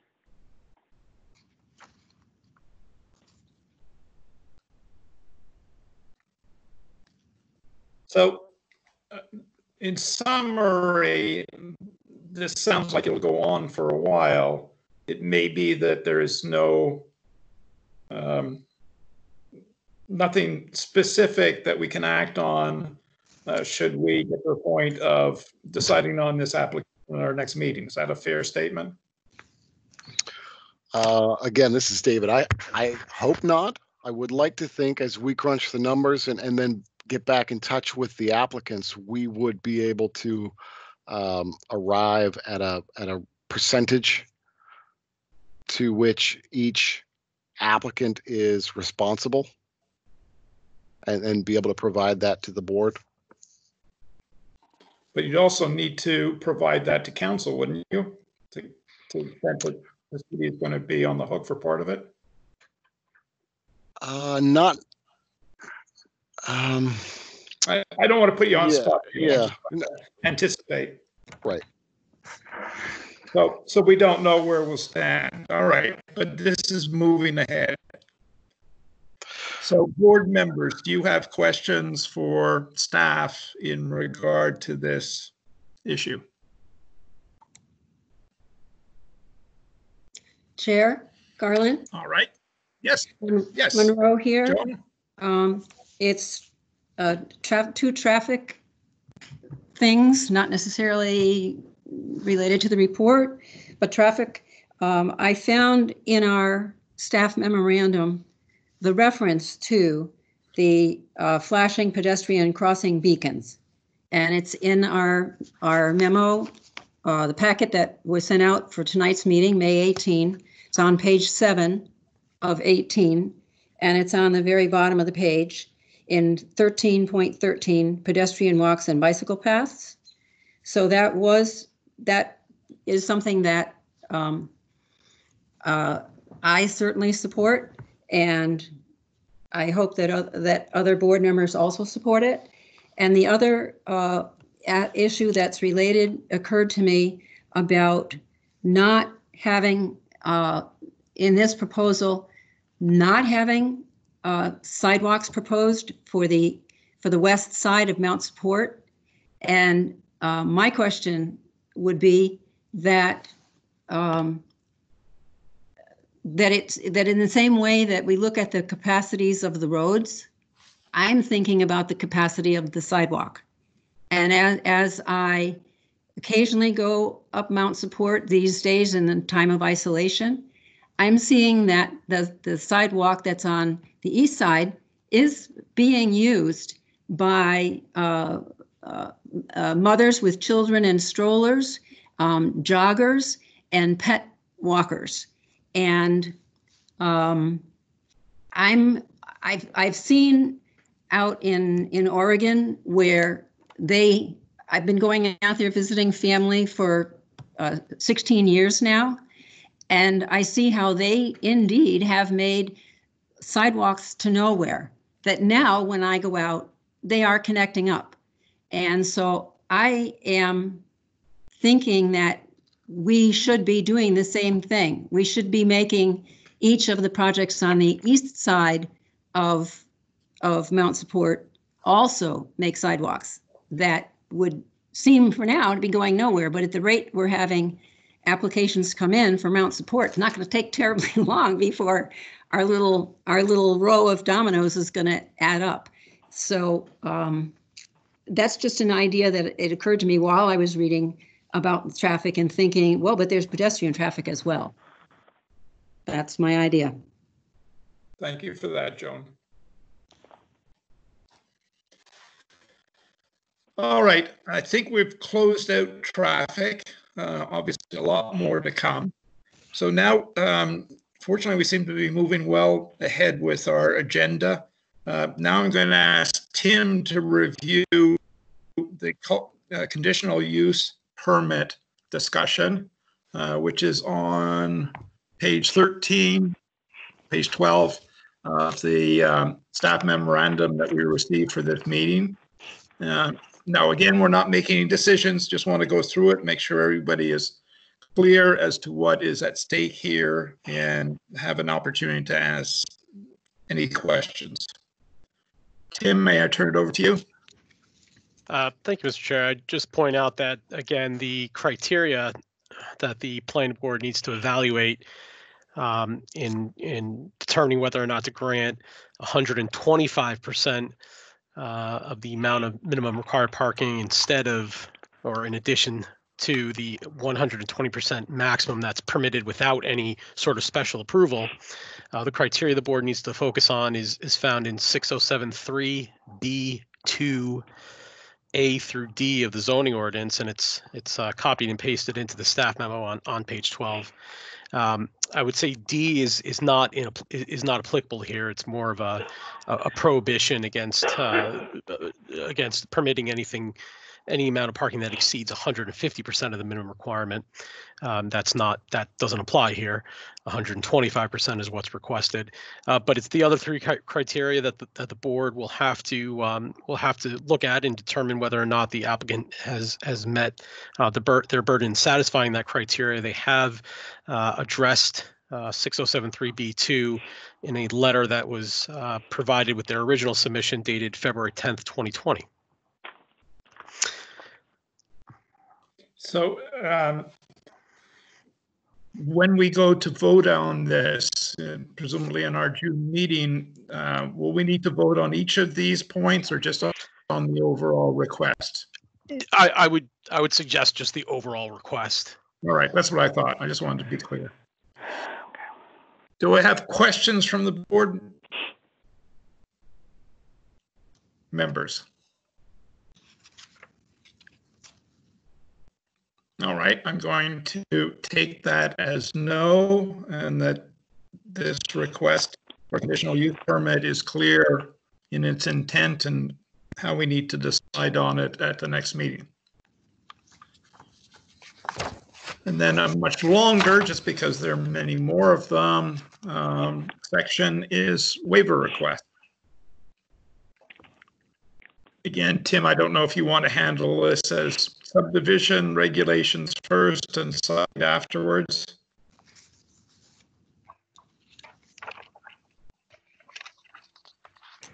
Oh, I gotta do this. Somebody's got their microphone on that you might not want to. So we're hearing sighs and other whispers, but it's up to you.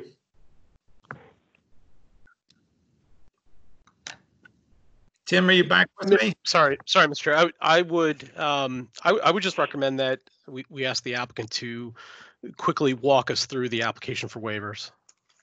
So for the subdivision or the site? In the application, the 4-page application that was included with the staff memorandum for tonight's agenda packet, they go in order as they appear in the staff memo. Subdivision regulations first, then the site plan review regulations. All right, does everybody have, so this is the City of Lebanon applications for waivers document, correct, Tim? Exactly, yes. All right, so could I ask the applicant to walk us through now? section 10.2 we've dealt with and 7.2, right? So we can skip the first two? Yeah, we should be on 10.4.8. Right, so we're on page 2 of 2. Yep. Okay. So I'll go over these quickly. And again, I think we've, through the other projects we've worked on, these are more like partial waivers versus, full waivers, but this really has to relate to the size of the project and then the additional 200 feet beyond our project and just the overall scope of those items and just really focusing on the items that are related to the project and what we'd be connecting to in the roadway. So 10.4 A1G, so that relates to the location of existing structures, roads, easements, and trails located on the property and within 200 feet of the property. So we're showing all the existing structures within the site. There are no easements, but the roads, we're showing Mount Sport Road and the trails. But what we don't do is we don't carry the trails 200 feet into, the surrounding properties. We are significantly cut far back from those back property lines as they are. So, we're not even within 200 feet of the additional 200 feet that's required. So we're just looking to limit, for the purposes of the subdivision plan, what we're showing for structures and trails and roads within 200 feet of the property. And I think if it makes sense, I'll just run through these first three because they're all really related. And then H relates to existing natural features, permanent intermittent watercourses, marshes, lakes, floodplains, wetlands, outcrops, all within 200 feet of the property. And the plan shall indicate approximate limits of clearing for the development and those natural features that are to be removed, retained, and altered. So what we do, we show what's going to get removed, we show the limits, we show what's getting retained. What we don't do is carry the 200 feet beyond our property into the to the west. And then for I, and the same one, this one relates to existing water and wastewater mains, culverts, and drains within 200 feet. So we do show the important ones that we're tying into, and we're showing the Mount Support all along our frontage. It's just the 200 feet in either direction. So those are kind of grouped together with, we're showing a significant amount of information on these plans already, and we're dealing with, maybe a third of the site or a quarter of the site that we're actually developing, and just trying to limit the amount of information beyond the 200 feet beyond the property line for that. All right, can I just stop you there? Again, board members, the point this evening is not to make a decision, but to go through the debate, questions, whatever, so that at the next meeting, we can go through these in terms of decision-making in a very expedited manner. So does anybody have questions on these three, or criticism, comments, whatever? Bruce, this is Tom. Yes, Tom. Yeah, I do have, I guess it's a question, and maybe actually to David and Tim. But, I understand why the applicant would want to have waivers on these because they're 200 feet outside of their property. On the other hand, if we have a requirement that this is done on others, why would we not have this also done on them? I guess I'm having a hard time understanding why we would give a waiver to something that the city requires on properties that are being developed, especially if these are large properties like the one that's being proposed. What would make that different than somebody else, applicant B, wanting to build a property, and they would have to do a 200, the utilities and the other things that are within 200 feet of their property. So, David or Tim, why? Well, this is Tim. The why is dependent on whether or not, or I should say, whether or not the board grants a waiver depends on whether the board feels that the requirements in section 7.1A or B have been met. And so any aspect of the subdivision regulations can be waived upon sorry, we're doing subdivision at the moment. Any aspect of the subdivision regulations can be waived upon request of the applicant, provided that they can demonstrate that they've met the applicable criteria. And so that's up to the board to decide whether or not there is unnecessary hardship under criteria A, or whether there are specific circumstances relative to the particular proposal that indicate that the waiver will properly carry out the spirit and intent of the regulations. So that's the general answer to the question.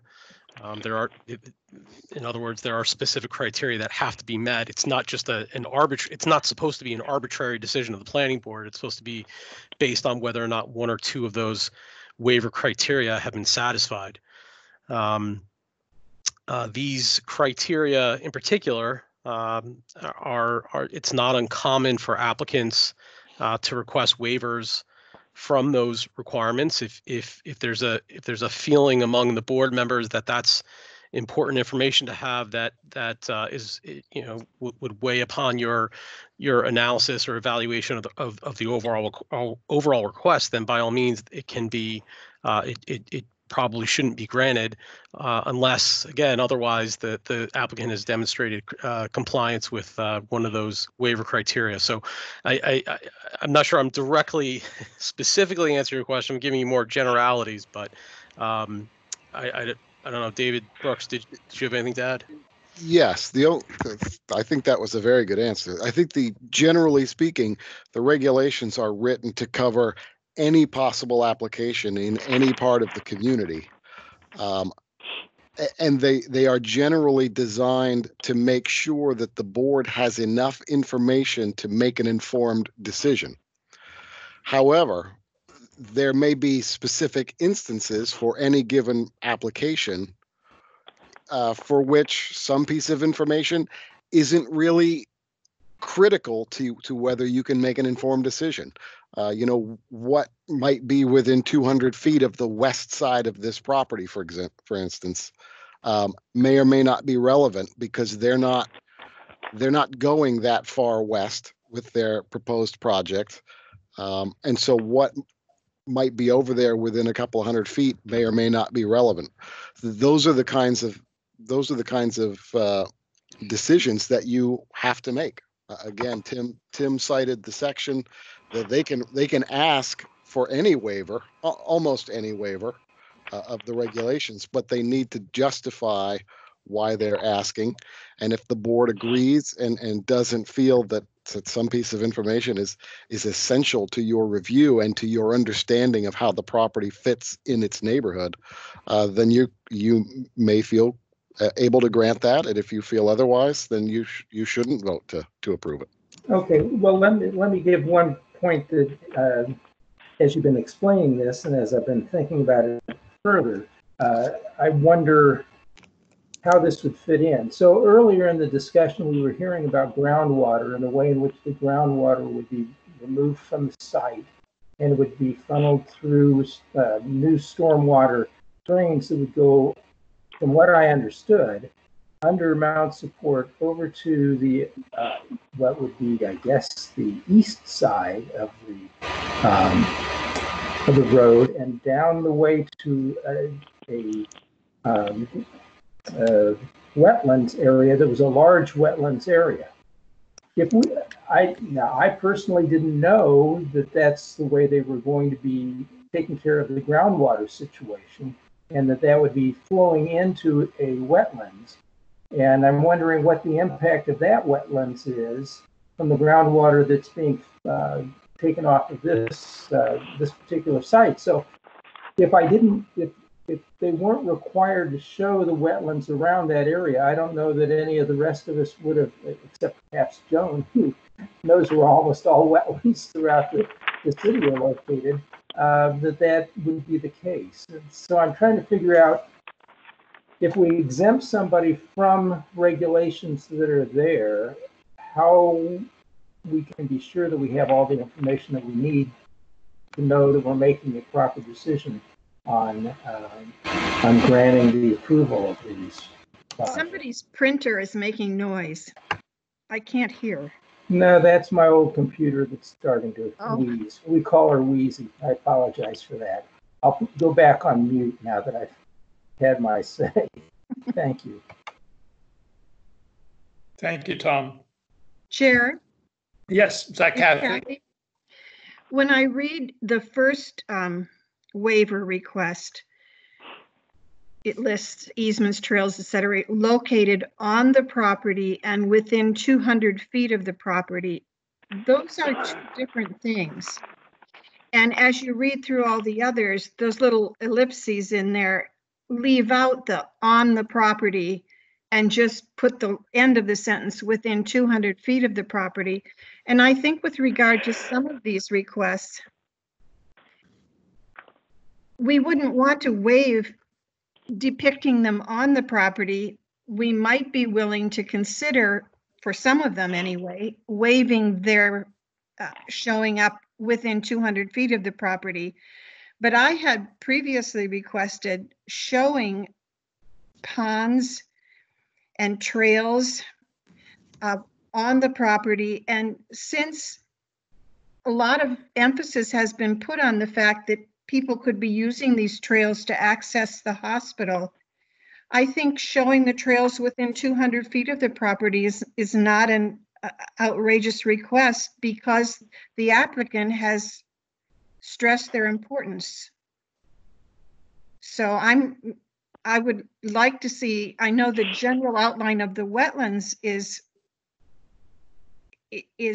depicted, but I would like to see where the pond is and where the trails are.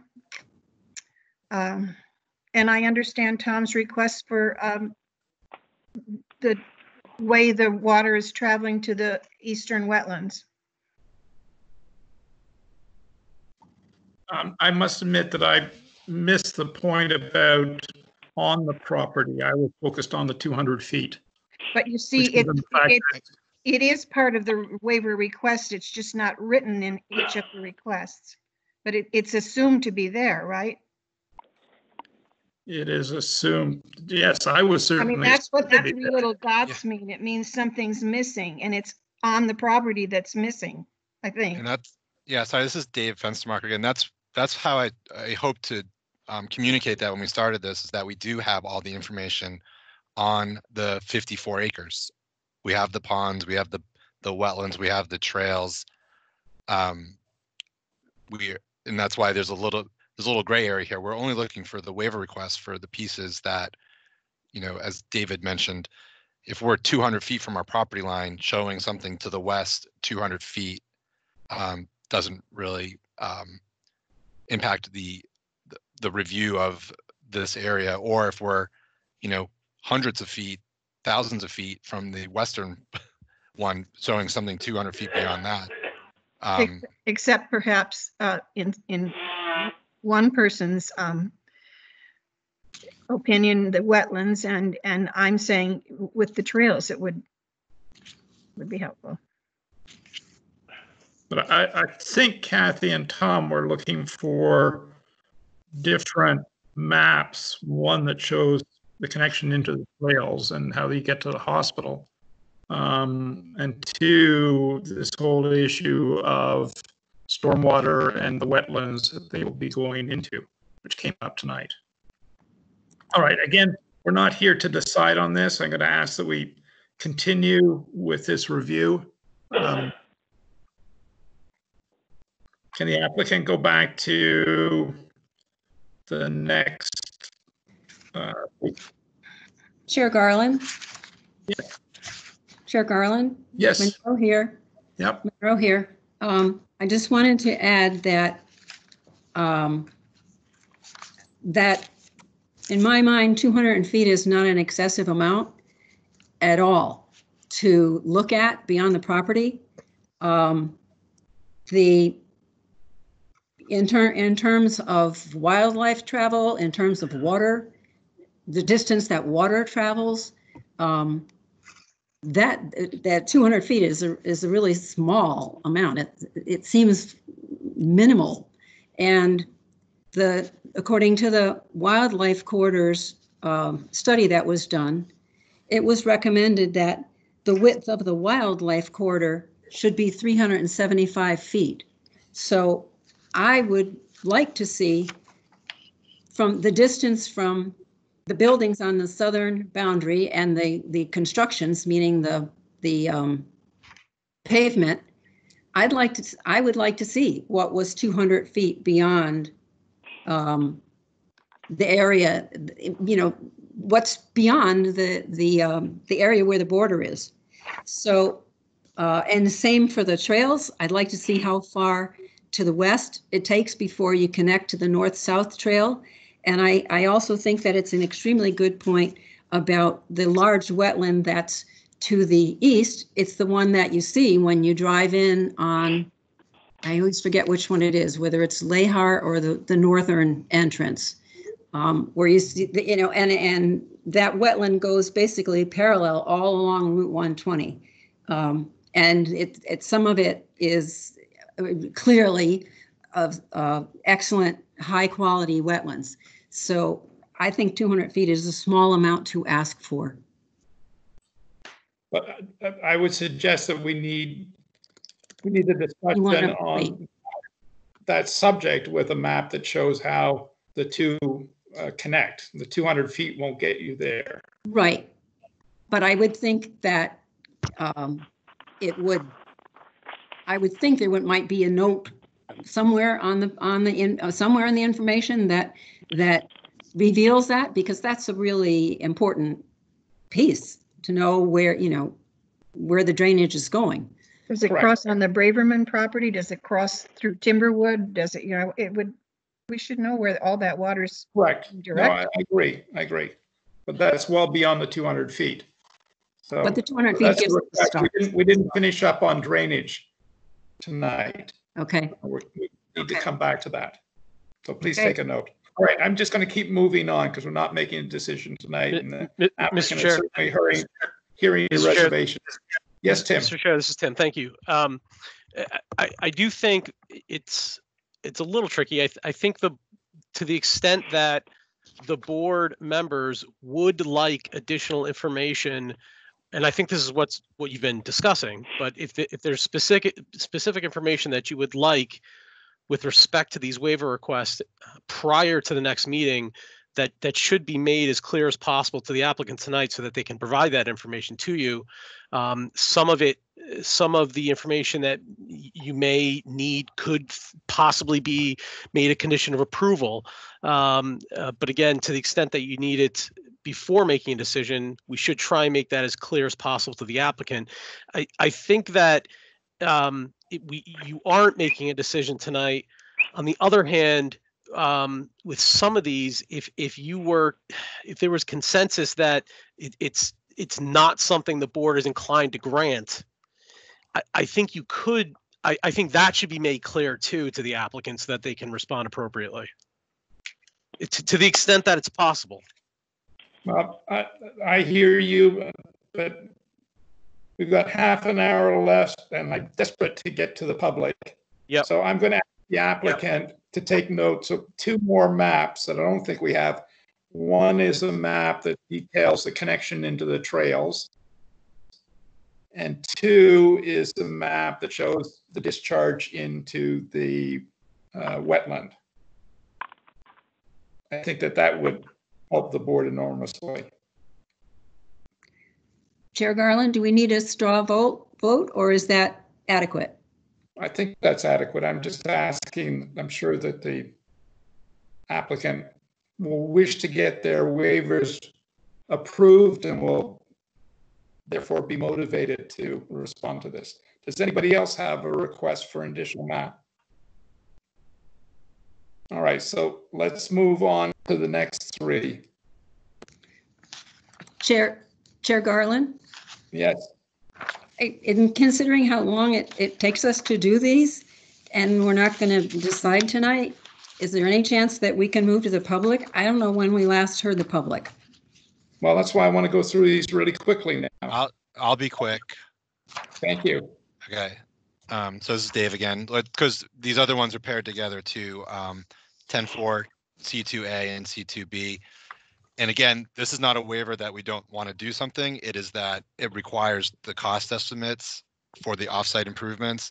And at this point, still negotiating with AT and still working with DPW on the appropriate crossings and bus shelter locations.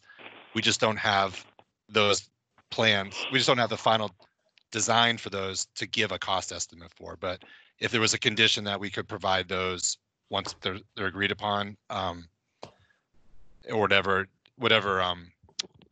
we need to, if there's a, what's the word I'm looking for, some sort of escrow or something that's needed, that's something we can talk about in the conditions. But for the purposes of this, we're just asking for a waiver to provide that at this point, the two cost estimates.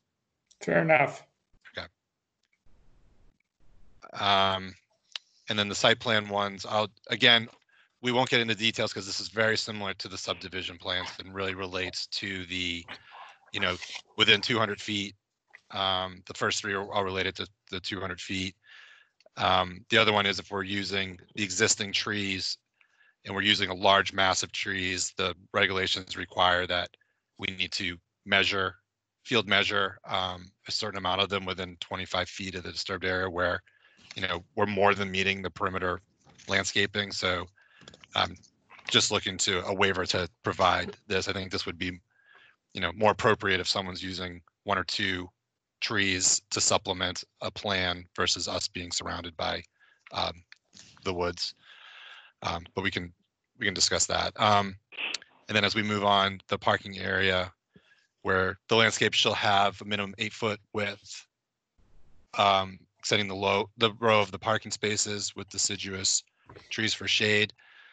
What we did is we wanted to really minimize the impacts, and so we've not provided that buffer, but we've provided that buffer on the perimeter, and then supplemented, instead of the 8 feet length, we've provided sufficient islands to provide the appropriate shading.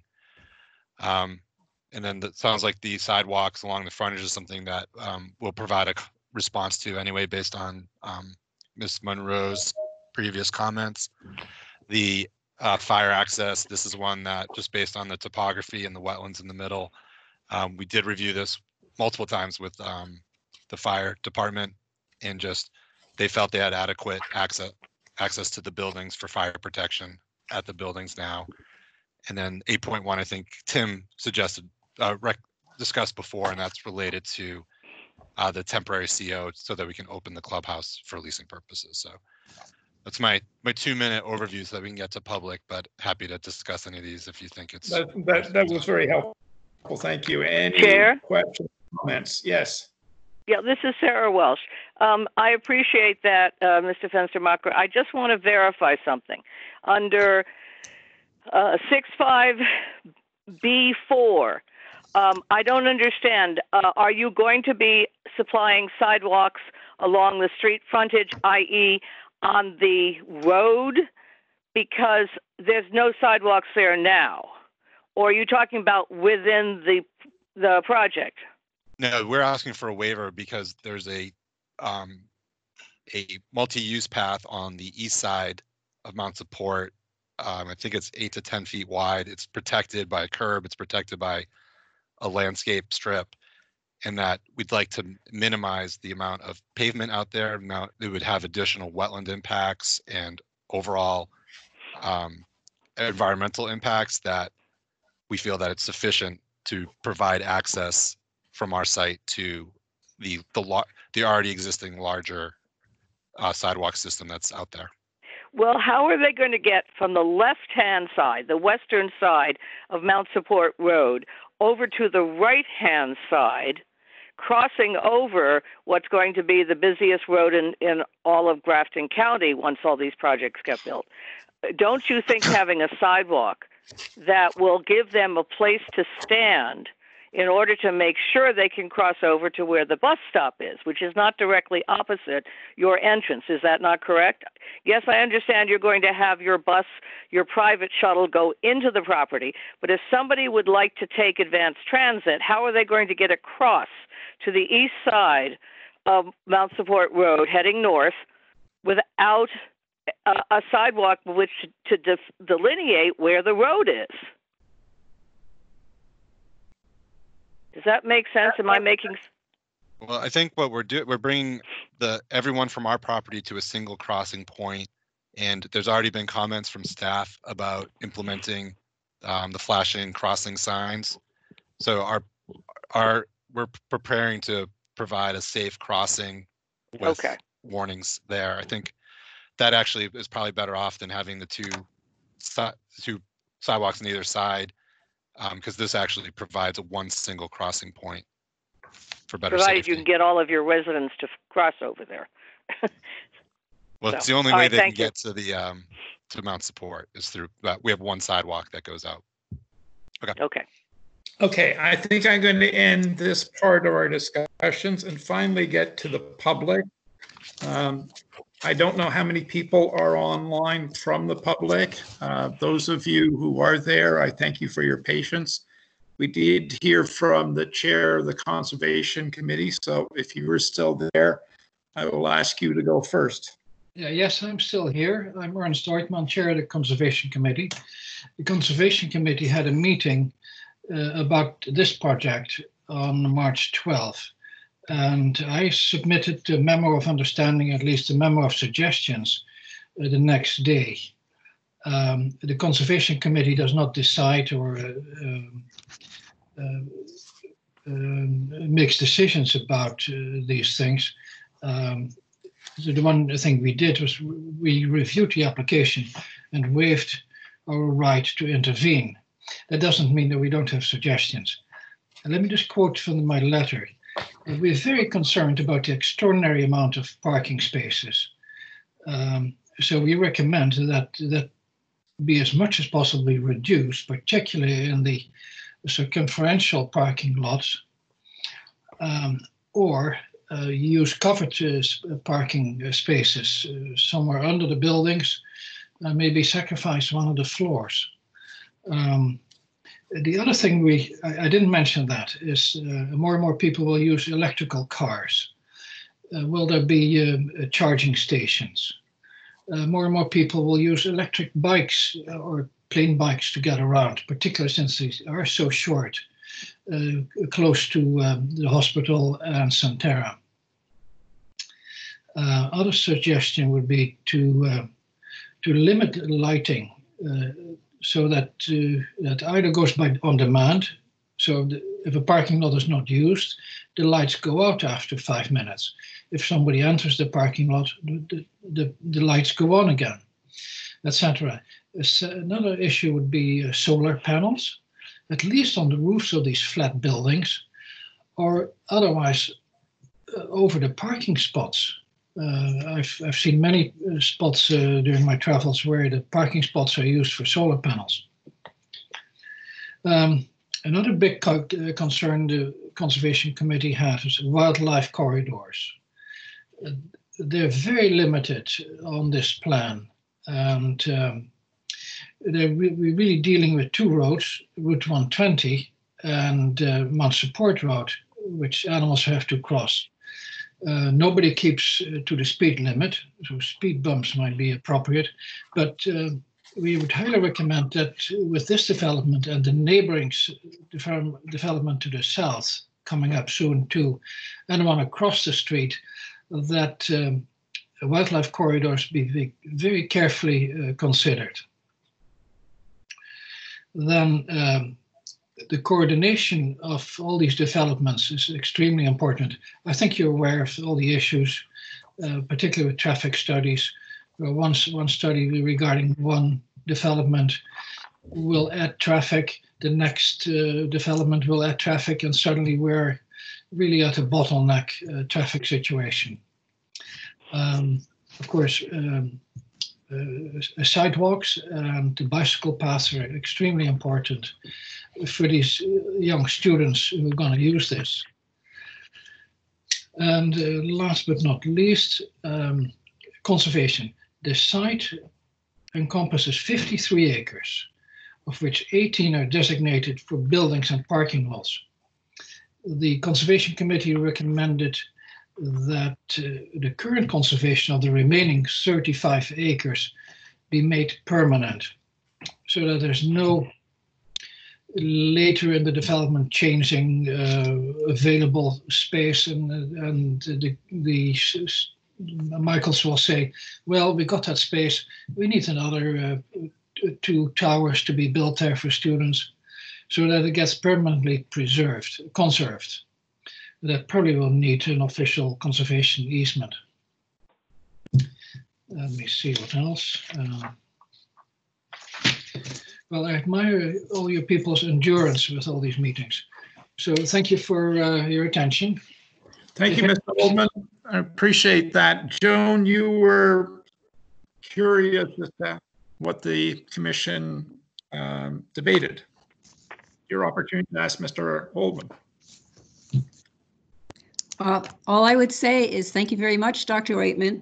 I still say I would really like it in future if we could have copies of the actual minutes, and with everything online and so easily done through communicating. I know it's not necessarily your power to do that, but I throw that idea out there that I appreciate the summaries, but I also think that a lot of tidbits of knowledge that goes into the advice would also be very helpful and be very educational for us. But thank you, Dr. Waitman, for your attendance. Reply on that.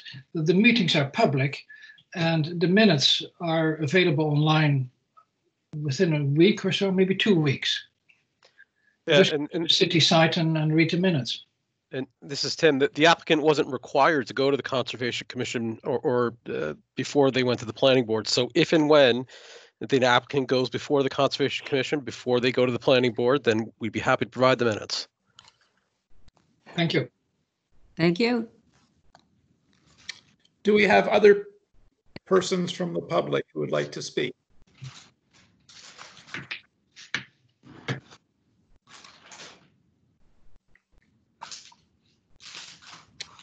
All right, I don't hear anyone else. We now have 16 minutes left. I know we have at least a question about other business and adjournment. So I'm just going to ask the board members, do you have anything else that you'd like to come back on and either continue the discussion or other new points in the very brief time that we have remaining? Everybody just exhausted. Mr. Chair, this is Tim Corwin again. Yep. I have a general question for the board. Following up on Ms. Romano's suggestion about placing a condition of approval on the project, limiting or I guess excluding undergraduates from renting one of the units at the property.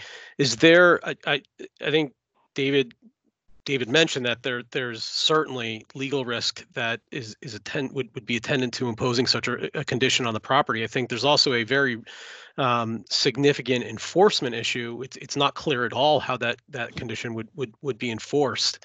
And so before we consult legal counsel as to specifically consult legal counsel specifically as to the propriety of imposing this type of condition. I just wanted to get a sense, is that something that the board in general is interested in pursuing? Mr. Chair and Tim, this is Laurel Davis. Yes, Laurel. Yes, it's something that I would be interested in pursuing, and I would also be interested in asking the applicant or Dartmouth if they would be willing to share a copy of the agreement between them. Because the more we discuss this, the more it just occurs to me that we don't know of whom we're asking what. And I also have a question, if I may, of Michael's. I understand that you are very experienced in building these types of housing. Do you have experience in building student housing, whether it's graduate or undergraduate, in a municipality other than the municipality in which the campus proper is located? I believe we do. If you could provide some examples of that at our next meeting, that would be really helpful to me. Okay. Yeah. Mr. Chair, this is Tim. Yes, Again, Tim. just a point of clarification. At a minimum, it is clear that the property owner is always responsible. They cannot contract away their responsibility for being liable and responsible for what the land use approval requires or permits. So at a minimum, it is always the property owner. There's no question about that. It may also be the operator or the tenant, but it is always at least the property owner. Chair, this is Kathy. I had no intention of suggesting something that would put the city in legal jeopardy, but I do think that looking at a housing project that is meant to house adults who are graduate students is different from trying to police an undergraduate student complex with 600 and some people. And I was hoping that there was some way that we could be protected from, being the location of a large number of undergraduate students. I think that's an entirely different makeup of a complex in terms of responsibilities and experience and everything than a graduate student housing. And I know that we've heard several times that the intention is to be graduate student, but I was just researching whether there was any way to, carve that in stone. I think the answer is no. I've not heard anything from staff. Right, but I mean, I've said this before, in terms of how the priority lease up is working, it's going to go from graduate students to Dartmouth Hitchcock employees to Dartmouth College employees. By the time it'll come to open leasing for undergraduates, there won't be any units left because of the availability of these affordable units. It's a de facto reality. And the demand studies that we've seen for how much in need the college is for undergraduate students. I can also share that in markets, as a private owner and manager of student housing, we have no incentive to let our projects go awry to cause any issues for the municipalities we work in.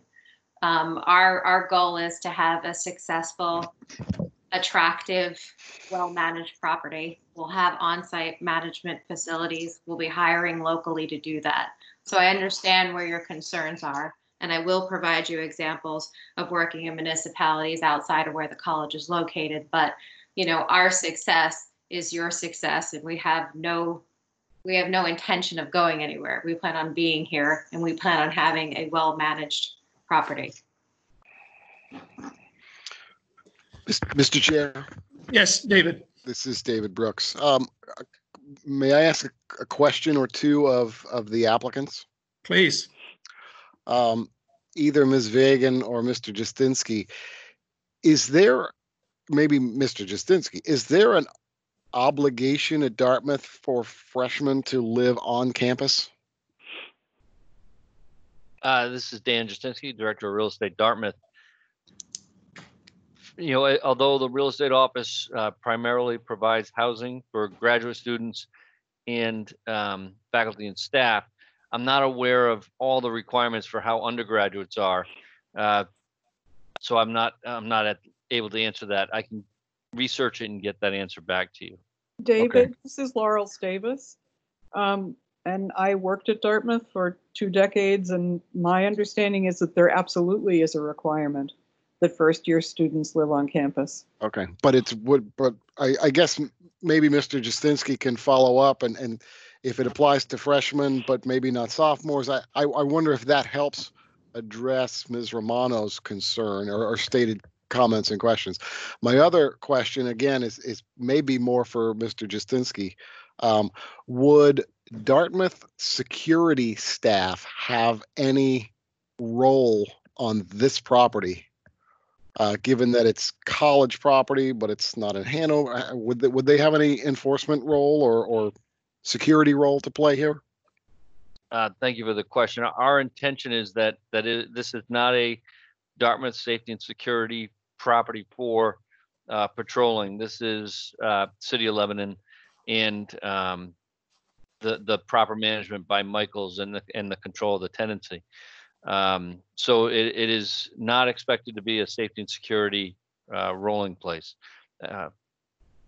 on that one. Thank you. All right, I'm going to bring this discussion. I think we've had a very fruitful discussion this evening. I thank the applicant. I think the board members. I'm going to bring this to a close and then go back to our agenda because we have a very few minutes remaining. Mr. Chair, business. Mr. Yes, Chair, Tim. this is Tim. You should have a motion to continue. I need a motion to continue this. You're absolutely right. I need a motion to continue this until the June 8th meeting. Thank you for that, Tim. So moved, Mr. Chair. This is Laurel Davis. Thank you, Laurel. Mark seconds. Thank you, Tom. So, is any discussion? So I am in favor. Jim? Counselor Winnie is in favor. Joan? Monroe is in favor. Laurel? Laurel is in favor. Kathy?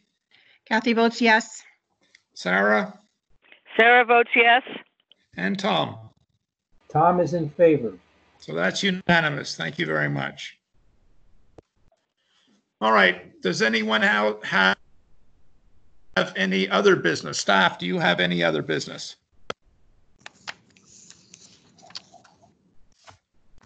Not me, not Tim. Mr. Chair, we Yes. do have some vacancies on various boards and committees. We could either take that up tonight. I know Mr. Martz has put his name into the hat, or we can save that for next week's meeting when you cover board and committee reports. Why don't we save it for next week? Are those the two? Are there any others?